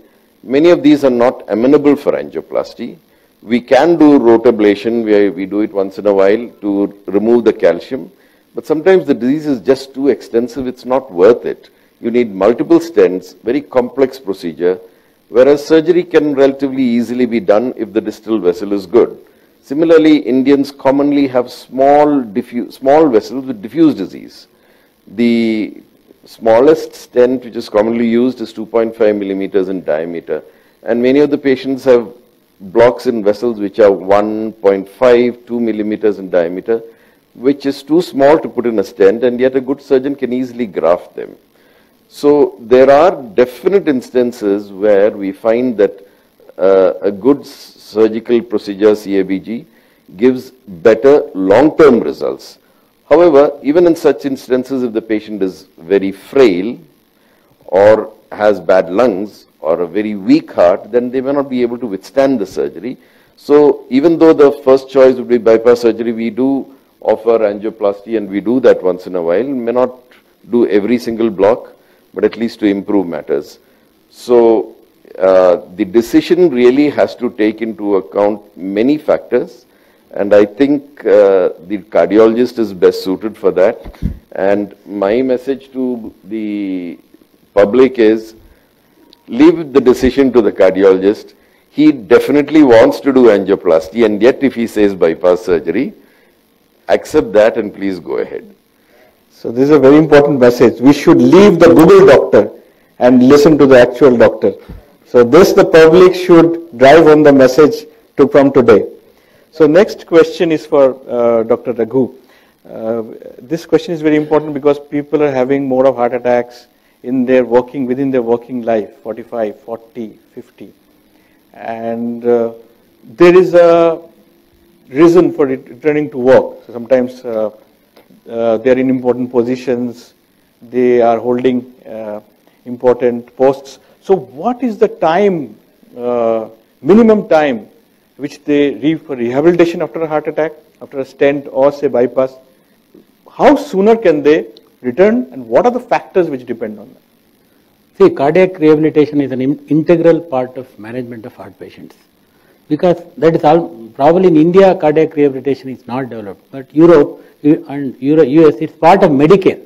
Because after an acute myocardial infarction, after angioplasty, after bypass surgery, Medicare pays for the rehabilitation of those patients. It may take for 30 days or 2 months, Medicare pays. But in India that is not developed. That is more important because after an heart attack, a lot of patients become psychologically depressive, sometimes anxiety. We have to deal with psychosocial aspects. Before going to that, probably a lot of patients after angioplasty, they think they have gone to a major problem, they may not survive. And bypass, all these patients have, first aspect you have to deal with psychosocial. Then rehabilitation. Rehabilitation is an important component because it depends on the severity of the heart problem. If patient has got a minor problem, he has got one single vessel block, heart function is normal, he has stented, or he had a mild heart attack, heart function is preserved. Probably 2 to 3 weeks rest, he can go back to his normal. Usually, once he goes to a second visit, probably cardiologist will assess his cardiac status, he will do a stress test, he will do an echocardiogram, there is no abnormality, he can do his normal exercise capacity, then always they can go back to their work. Only problem when they have got a massive myocardial infarction, heart is damaged, heart function is weak, probably it takes long time to recovery. If they undergo bypass or angioplasty, still they have to take at least 4 to 6 weeks of rest. Then again reassessed by the primary physician or a cardiologist. They have to do an echo, they have to do probably if they have got ectopic, they have to do Holter, they have to do a limited exercise state. Depending upon the exercise capacity, we can advise them to start doing their activities, probably increase their activity over a period of time. Probably it may take 3 months, 4 months, especially bypass surgery because wound healing itself will take some time. So most of these patients, they can go back to their normal work after surgery or angioplasty or after management of acute myocardial infarction. Another important aspect is sexual counseling is also important. Most of these patients are afraid of, after weeks or months of an heart attack, after an angioplasty or surgery, they are afraid of having sex. And that's also then their partner will come and tell this is the problem. They are also afraid. And these things should be discussed with the patient, with the family as a part of the cardiac rehabilitation and tell them these are the things. Probably if they can able to do moderate activity, they can have their normal sexual life. Another important aspect, when you are doing rehabilitation, you are also dealing with the lifestyle management. You are going to reduce the risk factors.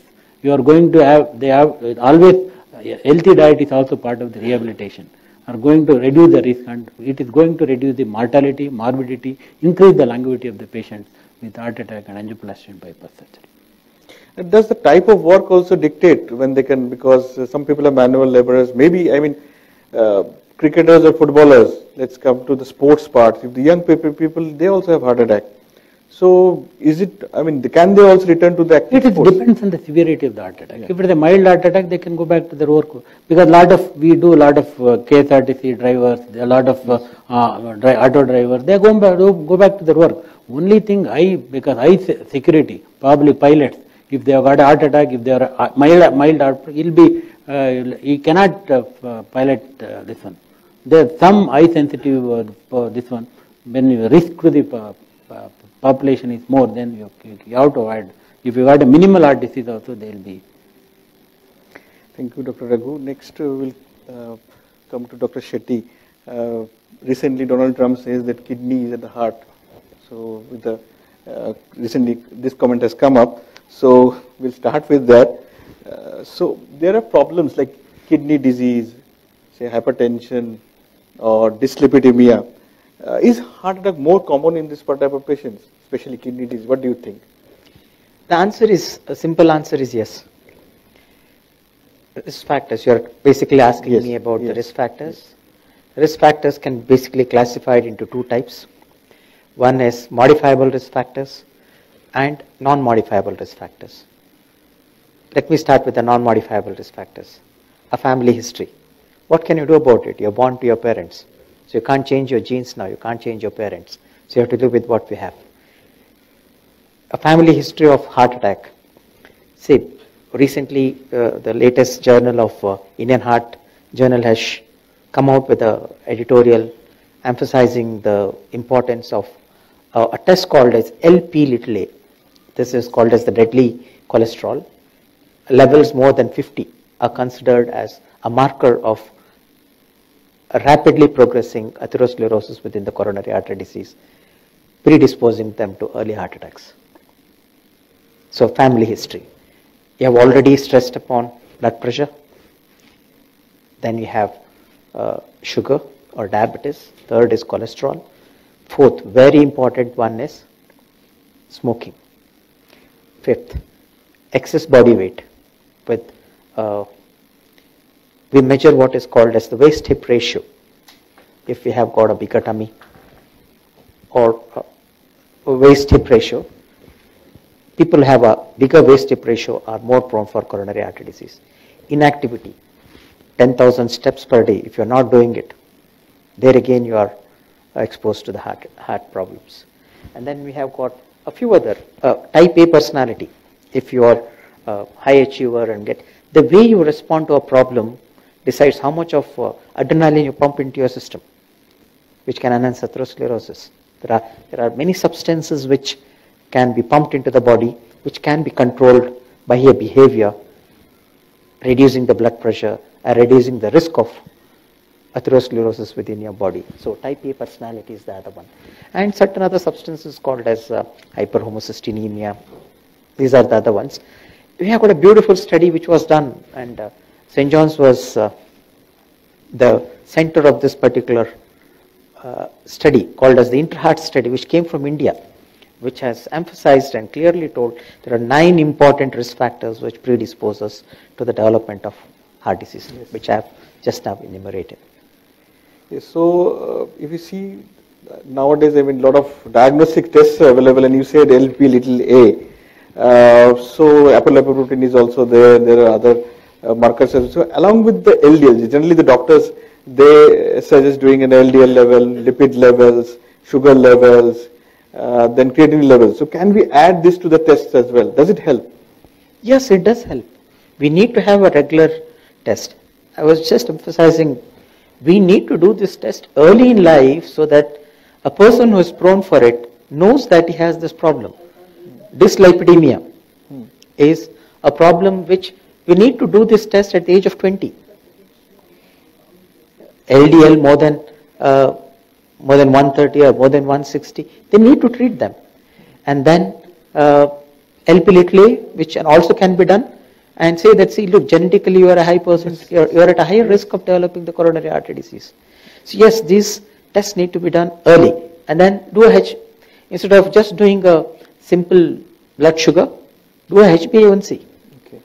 I have many instances where sugars have been done, found to be normal, and you do a HbA1c, it is more than 6, 7, 8, and some of the people who come with heart attacks, I have seen them, they say, I'm not a diabetic, and their HbA1c will be somewhere around 9, 10, 11. Okay. So they miss out this particular. So it's important to have a regular checkup from a very early age. If you want the long-term results, start it early. So how important is the kidney? If somebody has stage 3 or something like that, is he more prone to a heart attack? Yes. People with chronic kidney disease are at a higher risk of developing the atherosclerosis, not just in the coronary arteries, but in the entire body. In the brain, in the kidneys, in the peripheries. So they are more prone for developing. And most people with kidney disease, they die of heart attacks. So we need to involve a nephrologist quite early in the management? I wouldn't say unless there is an elevated serum creatinine or a drop in GFR. That's the stage at which I would ask the nephrologist to intervene. Before that, I can do it myself. So again, during the first phase also I asked you 3 questions. Now I'll ask you the 3rd question. So what about the gender bias? Females, we have heard that females don't develop heart attacks. They give heart attacks, but they themselves are secure. So what is your view on this? Yeah, they give heart attacks when they are young.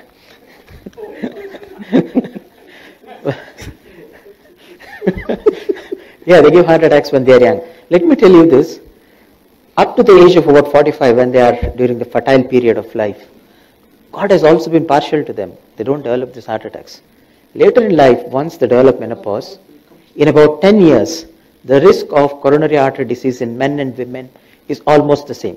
So up to 45 they are protected.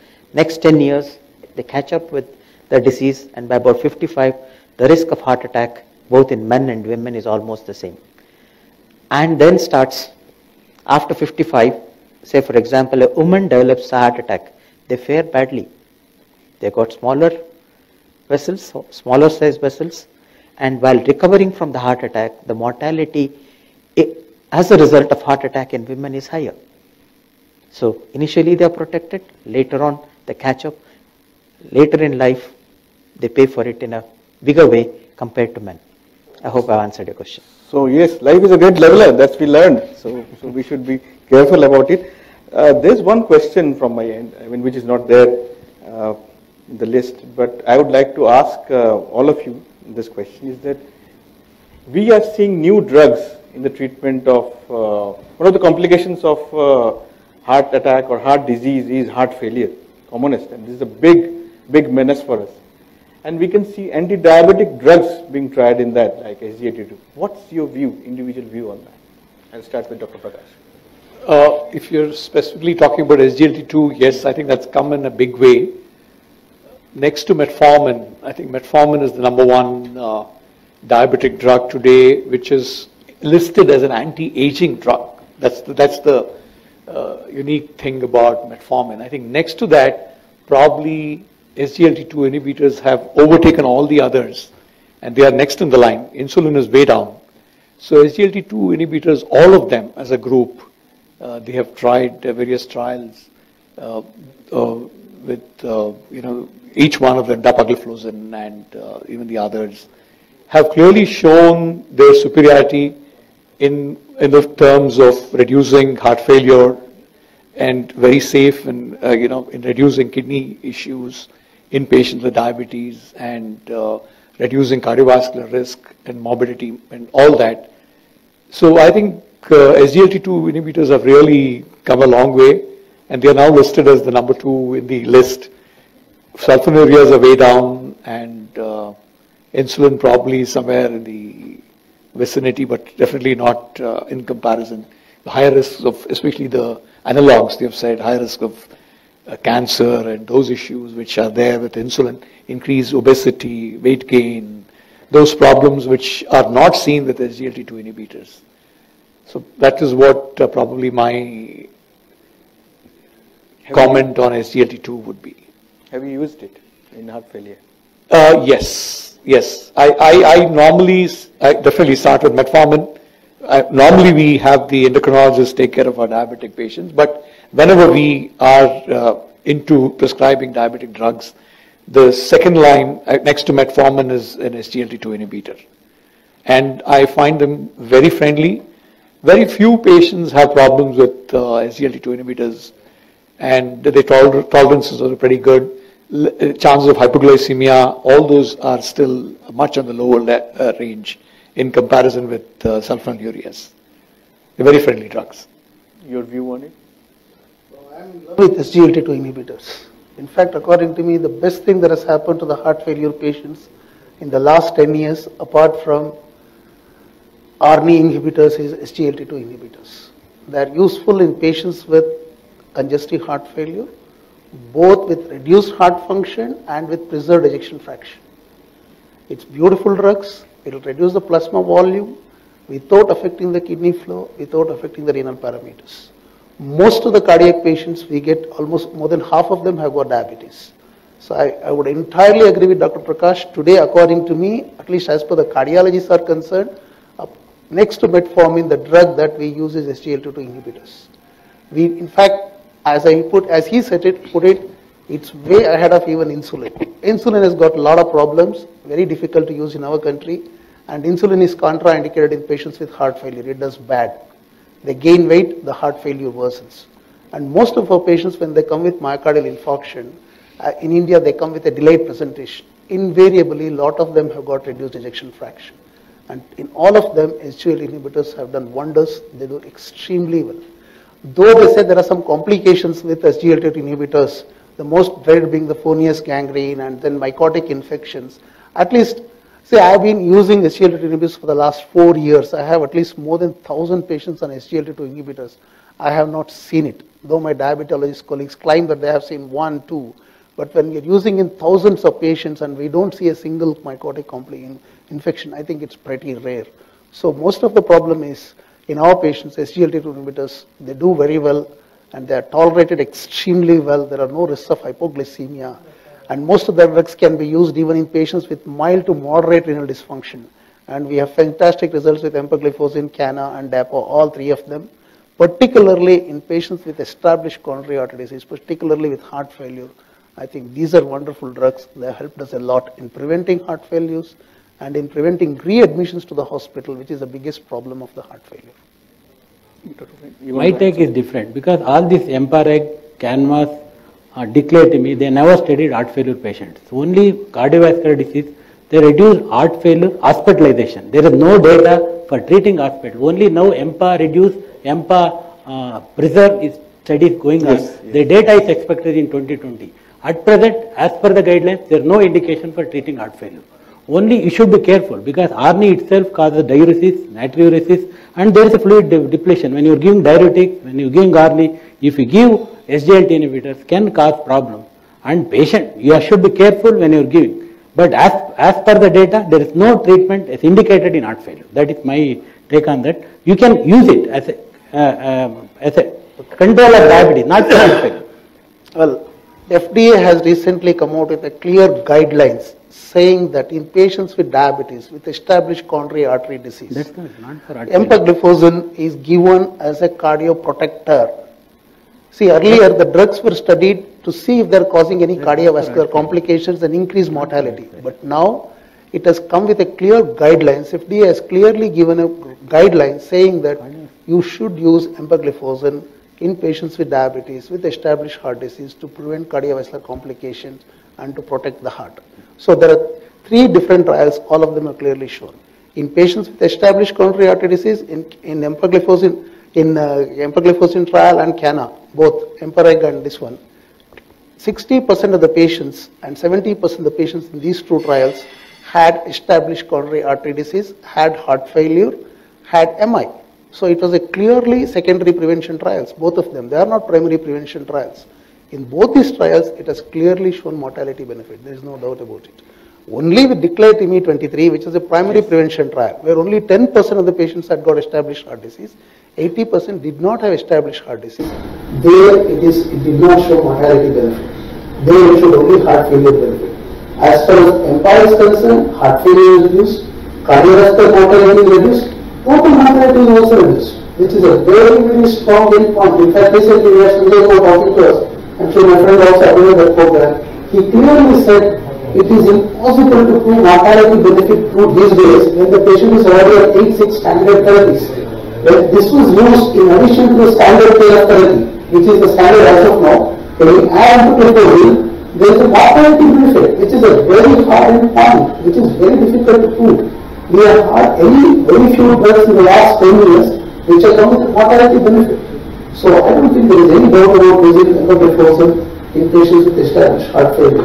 In fact, I would go and say that if you don't give empagliflozin today to a diabetic patient with established coronary artery disease, probably we are failing in our duty. And ask you, if you have a scenario like that, somebody after a primary angioplasty having some sort of heart failure, ranitidine or any ACE inhibitor plus your SGLT2, how will the results be? So, are you talking about a diabetic patient or non-diabetic? Actually, the issue is the patient diabetic or not? If the patient is diabetic, there is no question about it. The American Diabetes Association guidelines very clearly mentions that after metformin, the next drug should be empagliflozin, like he said, not just SGLT2, because that's the only drug which has very strongly shown a mortality benefit, not just cardiovascular mortality, but all-cause mortality. We're not talking only of hospitalization for heart failure, there also there's a robust reduction. So there is no question about it. And now if you look at the American Heart Association recent guidelines on primary prevention, even they have said that in diabetics, after metformin, the second drug of choice, they don't say diabetes early days, after the performance, the second drug should probably be an SGLT2 inhibitor. And I firmly believe that the only problem is the cost. So in the Indian context, not many of our patients can afford it, and sometimes we need to give a drug which they can afford rather than the best treatment, because they just stop it. So some treatment is clearly better than no treatment. No doubt about it, SGLT2 inhibitors are great drugs for diabetics with established cardiovascular disease, and definitely so if there is an element of heart failure. Now whether it should be used in a patient with heart failure who is non-diabetic, I think we need to await data on that. We have other drugs we are gardening which have also come out to the scene. We can use all that and await the results.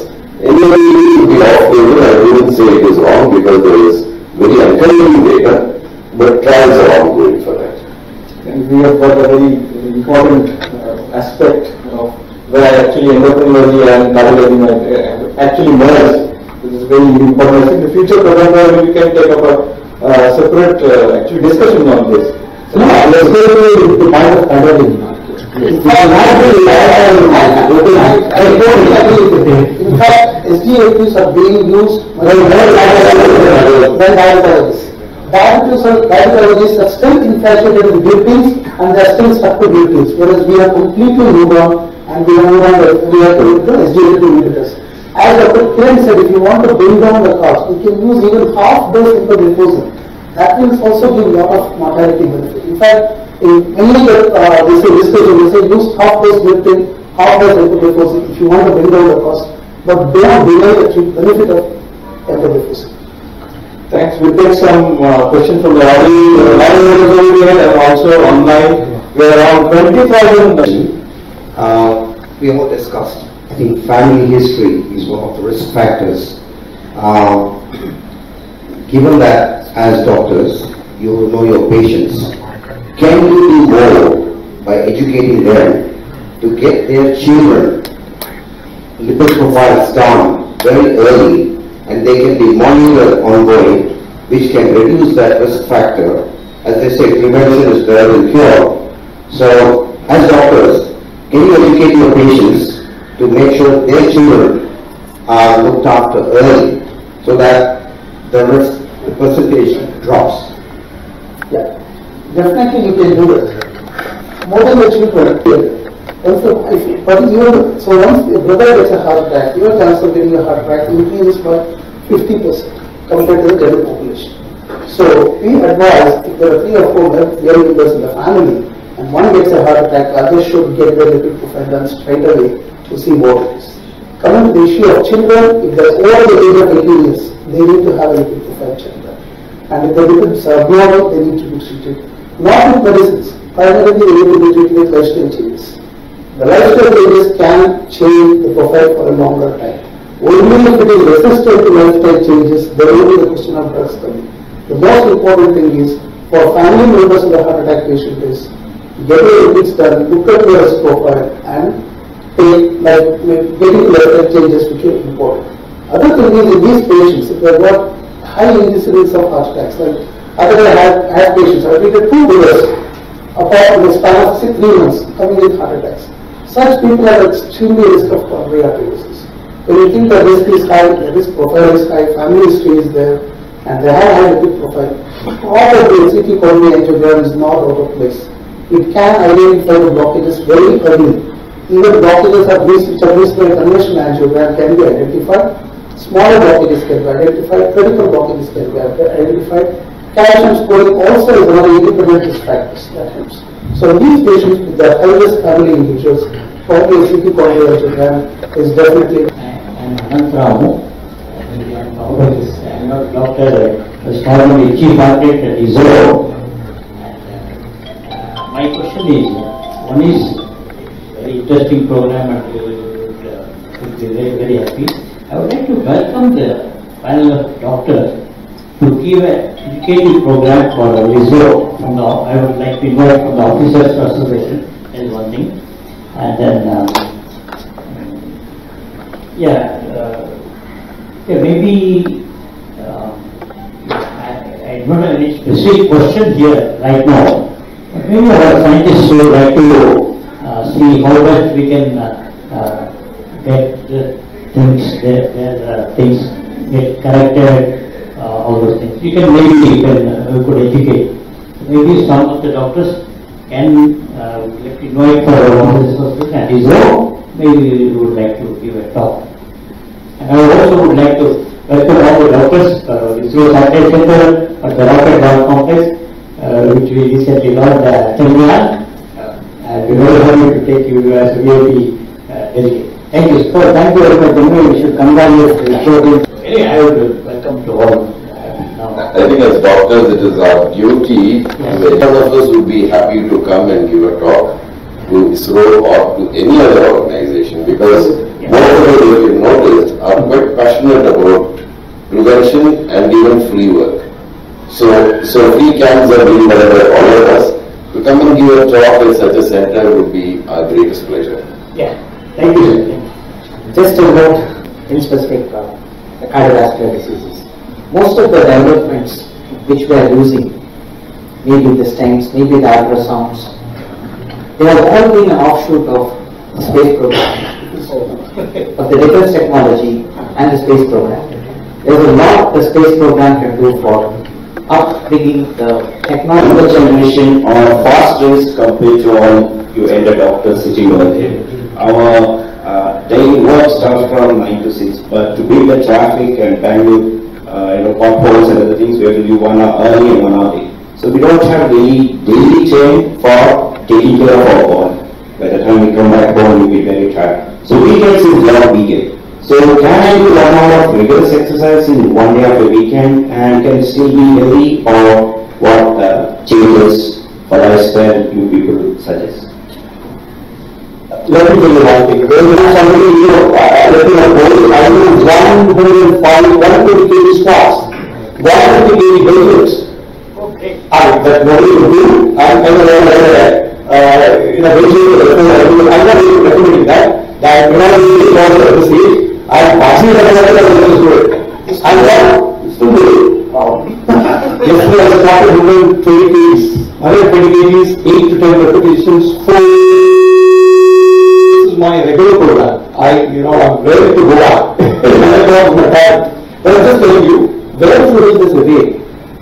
I'm sure we can develop you can push your exercise to weekends. It has to be consistent 5 days a week, or at least 3 to 4 days a week. And then it depends on what kind of rigorous exercise that you're doing. Weekend exercises may not really want to do regular exercise. But some people do jog, temporarily the weekends, and they are still able to make up, reduce their, risk, cardiac risk, and keep their risk factors down. It's all possible, but I still recommend probably, rather than pushing that to the weekend, why not do it consistent? I do agree with, very much with this. See, some exercises clearly. Somebody, I do 120 kg squats, 120 kg bench. That nobody will do. I'm not recommending that. That when I really want to see, I'm passing the do it. I'm not still doing it. Yesterday I started doing 20 kgs, 120 kgs, 8 to 10 repetitions, 4. This is my regular program. I'm ready to go out. But I'm just telling you, where to reach this again? I'm sure we can develop you can push your exercise to weekends. It has to be consistent 5 days a week, or at least 3 to 4 days a week. And then it depends on what kind of rigorous exercise that you're doing. Weekend exercises may not really want to do regular exercise. But some people do jog, temporarily the weekends, and they're still able to make up, reduce their, risk, cardiac risk, and keep their risk factors down. It's all possible, but I still recommend probably, rather than pushing that to the weekend, why not do it consistent? I do agree with, very much with this. See, some exercises clearly have time to exercise and stand patiently on the ground floor waiting for lift for 3 minutes. Enough for the lift to come, and there is no plane on floor or 2 floors. I never about 20 floors every day during working, because I don't find time to go for exercise. But I do activity. You can park your car 100 meters away from your normal slot. You can get down from the bus one stop earlier. You can, instead of telling your son to go and pick up the remote from the TV, go pick it up yourself. That also you want to do. I mean, this is what we find. Go and buy the groceries. No, you won't do that. You get somebody else to do it. It's just a few minutes. You can build activity. When I get a few minutes free, I sometimes just for no reason go down to the ground floor and come out. And I do it very purposefully, looking as if I'm going to see a patient. You could do the same. The American Diabetes Association has clearly said that you should not sit for more than half an hour at a time. Prolonged periods of sitting should be interrupted every half an hour with a brief period of exercise. That's what it says. However brief it is, just get up, pretend you're going to go to the toilet or going to get a cup of tea or water, talk to a colleague in the next cubicle, do something. Don't sit for prolonged periods. This is a major risk factor, and I'm sure with commitment, you don't need the kind of commitment. You can do it, everyone can do it. Dr. Prakash actually reminds us of Virat Kohli. We see all those videos on So adding to that, what I observed in offices also, people talking about extension. Same floor, they can even walk 10 steps.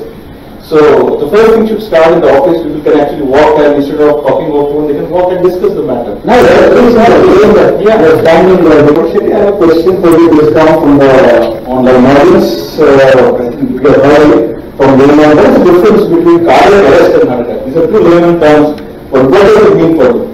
Cardiac arrest and heart attack. Yes. Heart attack is the common man's terminology used for myocardial infarction. The scientific name is myocardial infarction, and common man uses the word heart attack. There is a sudden cessation of the blood supply to a small portion of the heart when one of the arteries is blocked. The consequences of this are damage to the heart muscle. This is what is heart attack. Heart attack causes death. If, say, for example, 100 people develop a heart attack, roughly, with the present available technology, roughly about 4% will die even after primary angioplasty. Even after giving the best possible treatment in the hospital, there is a possibility of death to an extent of 4%. Before the onset, let me take you historically over time. In the early 1970s, when CC was not there, if 100 people developed heart attack, the mortality was about 30%. With the introduction of the coronary care units, it reduced about 15%. With the introduction of the thrombolytic agents, it reduced about 8%. With the introduction of primary PTC, it has reduced about 4%. So the treatment is evolved and has reduced. But in the golden hour, in the first few minutes, where they can develop most people don't reach the hospital because of the electrical problems which the patient can develop. And electrophysiologist here spoke about sudden cardiac death. That, unless you reach the hospital, you can't get the treatment. So these days we see that in foreign countries there are defibrillators which are always in the malls, and people are educated about how to use them and when to use them. So this can go a long way in reducing the mortality. So myocardial infarction is development, the process of blocking and consequences, and the other one is heart stopping. As a consequence of the insult to the heart stops working, that is cardiac arrest. And it may not be only heart attack. There are the final common thing that is going to happen to all people who die is the heart is going to stop. Cardiac arrest can occur irrespective of any cause. That's the final common. In simple terms, heart attack is myocardial infarction. Cardiac arrest is a complication of myocardial infarction. Heart attack people can be saved. Cardiac arrest, very few people can be saved. And cardiac arrest occurs because of many reasons, not just a heart attack. There are many reasons which lead to a cardiac arrest. And cardiac arrest is the ultimate thing. As Dr. Shetty put it, that's the final way the person the heart just stops. So you really can't do much at that time. But for heart attack, we have definitely so many treatment options available. So people need to understand that heart attack can be treated, cardiac arrest is probably cannot be treated. I have a very funny question on this. Are you seeing a Dr. Shetty? I have a question for you. This comes from the online audience. I think you have heard it from them. What is the difference between cardiac arrest and heart attack? These are two layman terms, but what does it mean for you? Cardiac arrest and heart attack. Yes. Heart attack is the common man's terminology used for myocardial infarction. The scientific name is myocardial infarction, and common man uses the word heart attack. There is a sudden cessation of the blood supply to a small portion of the heart when one of the arteries is blocked. The consequences of this are damage to the heart muscle. This is what is heart attack. Heart attack causes death. If, say, for example, 100 people develop a heart attack, roughly, with the present available technology, roughly about 4% will die even after primary angioplasty. Even after giving the best possible treatment in the hospital, there is a possibility of death to an extent of 4%. Before onset, let me take you historically over time. In the early 1970s, when CC was not there, if 100 people developed heart attack, the mortality was about 30%. With the introduction of the coronary care units, it reduced about 15%. With the introduction of the thrombolytic agents, it reduced about 8%. With the introduction of primary PTC, it has reduced about 4%. So the treatment is evolved and has reduced. But in the golden hour, in the first few minutes, where they can develop most people don't reach the hospital because of the electrical problems which the patient can develop. And electrophysiologist here spoke about sudden cardiac death. That, unless you reach the hospital, you can't do the treatment. So these days we see that in foreign countries there are defibrillators which are available in the malls, and people are educated about how to use them and when to use them. So this can go a long way in reducing the mortality. So myocardial infarction is development, the process of blocking and consequences, and the other one is heart stopping. As a consequence of the insult to the heart stops working, that is cardiac arrest. And it may not be only heart attack. There are the final common thing that is going to happen to all people who die is the heart is going to stop. Cardiac arrest can occur irrespective of any cause. That's the final common. In simple terms, heart attack is myocardial infarction. Cardiac arrest is a complication of myocardial infarction. Heart attack people can be saved. Cardiac arrest, very few people can be saved. And cardiac arrest occurs because of many reasons, not just a heart attack. There are many reasons which lead to a cardiac arrest. And cardiac arrest is the ultimate thing. As Dr. Shetty put it, that's the final way the person becomes. The heart just stops. So you really can't do much at that time. But for heart attack, we have definitely so many treatment options available. So people need to understand that heart attack can be treated, cardiac arrest is probably cannot be treated. I have a very funny question on this. Are you seeing a Dr. Shetty? I have a question for you. This comes from the online audience. I think you have heard it from them. What is the difference between cardiac arrest and heart attack? These are two layman terms, but what does it mean for you? Cardiac arrest and heart attack. Yes. Heart attack is the common man's terminology used for myocardial infarction. The scientific name is myocardial infarction, and common man uses the word heart attack. There is a sudden cessation of the blood supply to a small portion of the heart when one of the arteries is blocked. The consequences of this are damage to the heart muscle. This is what is heart attack. Heart attack causes death. If, say, for example, 100 people develop a heart attack, roughly, with the present available technology, roughly about 4% will die even after primary angioplasty. Even after giving the best possible treatment in the hospital, there is a possibility of death to an extent of 4%. Before onset, let me take you historically over time.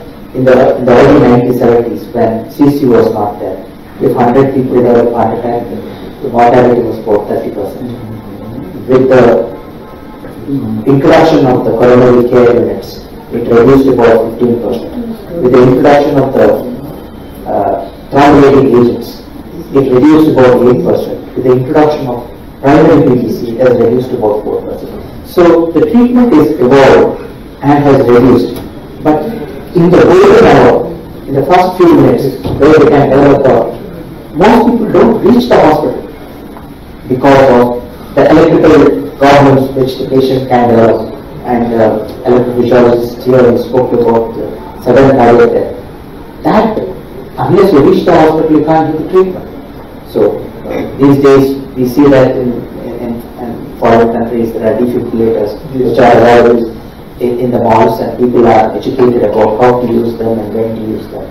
So this can go a long way in reducing the mortality. So myocardial infarction is development, the process of clotting and consequences. And the other one is heart stopping. As a consequence of the insult to the heart stops working, that is cardiac arrest. And it may not be only heart attack. There are the final common thing that is going to happen to all people who die is the heart is going to stop. Cardiac arrest can occur irrespective of any cause. That's the final common. In simple terms, heart attack is myocardial infarction. Cardiac arrest is a complication of myocardial infarction. Heart attack people can be saved. Cardiac arrest, very few people can be saved. And cardiac arrest occurs because of many reasons, not just a heart attack. There are many reasons which lead to a cardiac arrest. And cardiac arrest is the ultimate thing. As Dr. Shetty put it, that's the final way the person goes. The heart just stops. So you really can't do much at that time. But for heart attack, we have definitely so many treatment options out there. So people need to understand that heart attack can be treated, cardiac arrest is probably cannot be treated. I have a very funny question on this. Are we seeing a No. It does not happen here in the West, no. So I don't think it is going to happen in India. Mainly because, first of all, our awareness levels are still very, very, very low. We have to mention.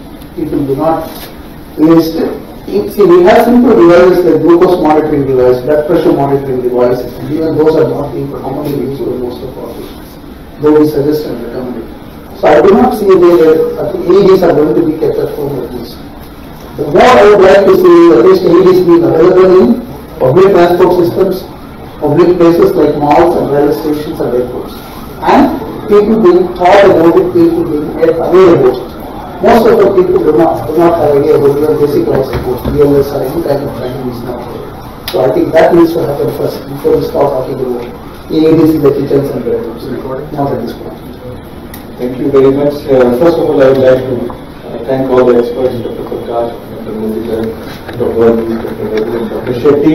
Excellent, we had an excellent discussion encompassing all aspects, I think most of the aspects of heart disease, heart attacks, prevention, treatment, and even we enveloped into the diabetes bit as well. So I would like to thank the audience who's present over here. I would like to thank to hold more programs in Bangalore. Probably Bangalore has been the IT capital of India. Maybe it will lead the way to prevent more heart attacks and healthy heart lifestyle. Thank you everybody. Thank you for your presence.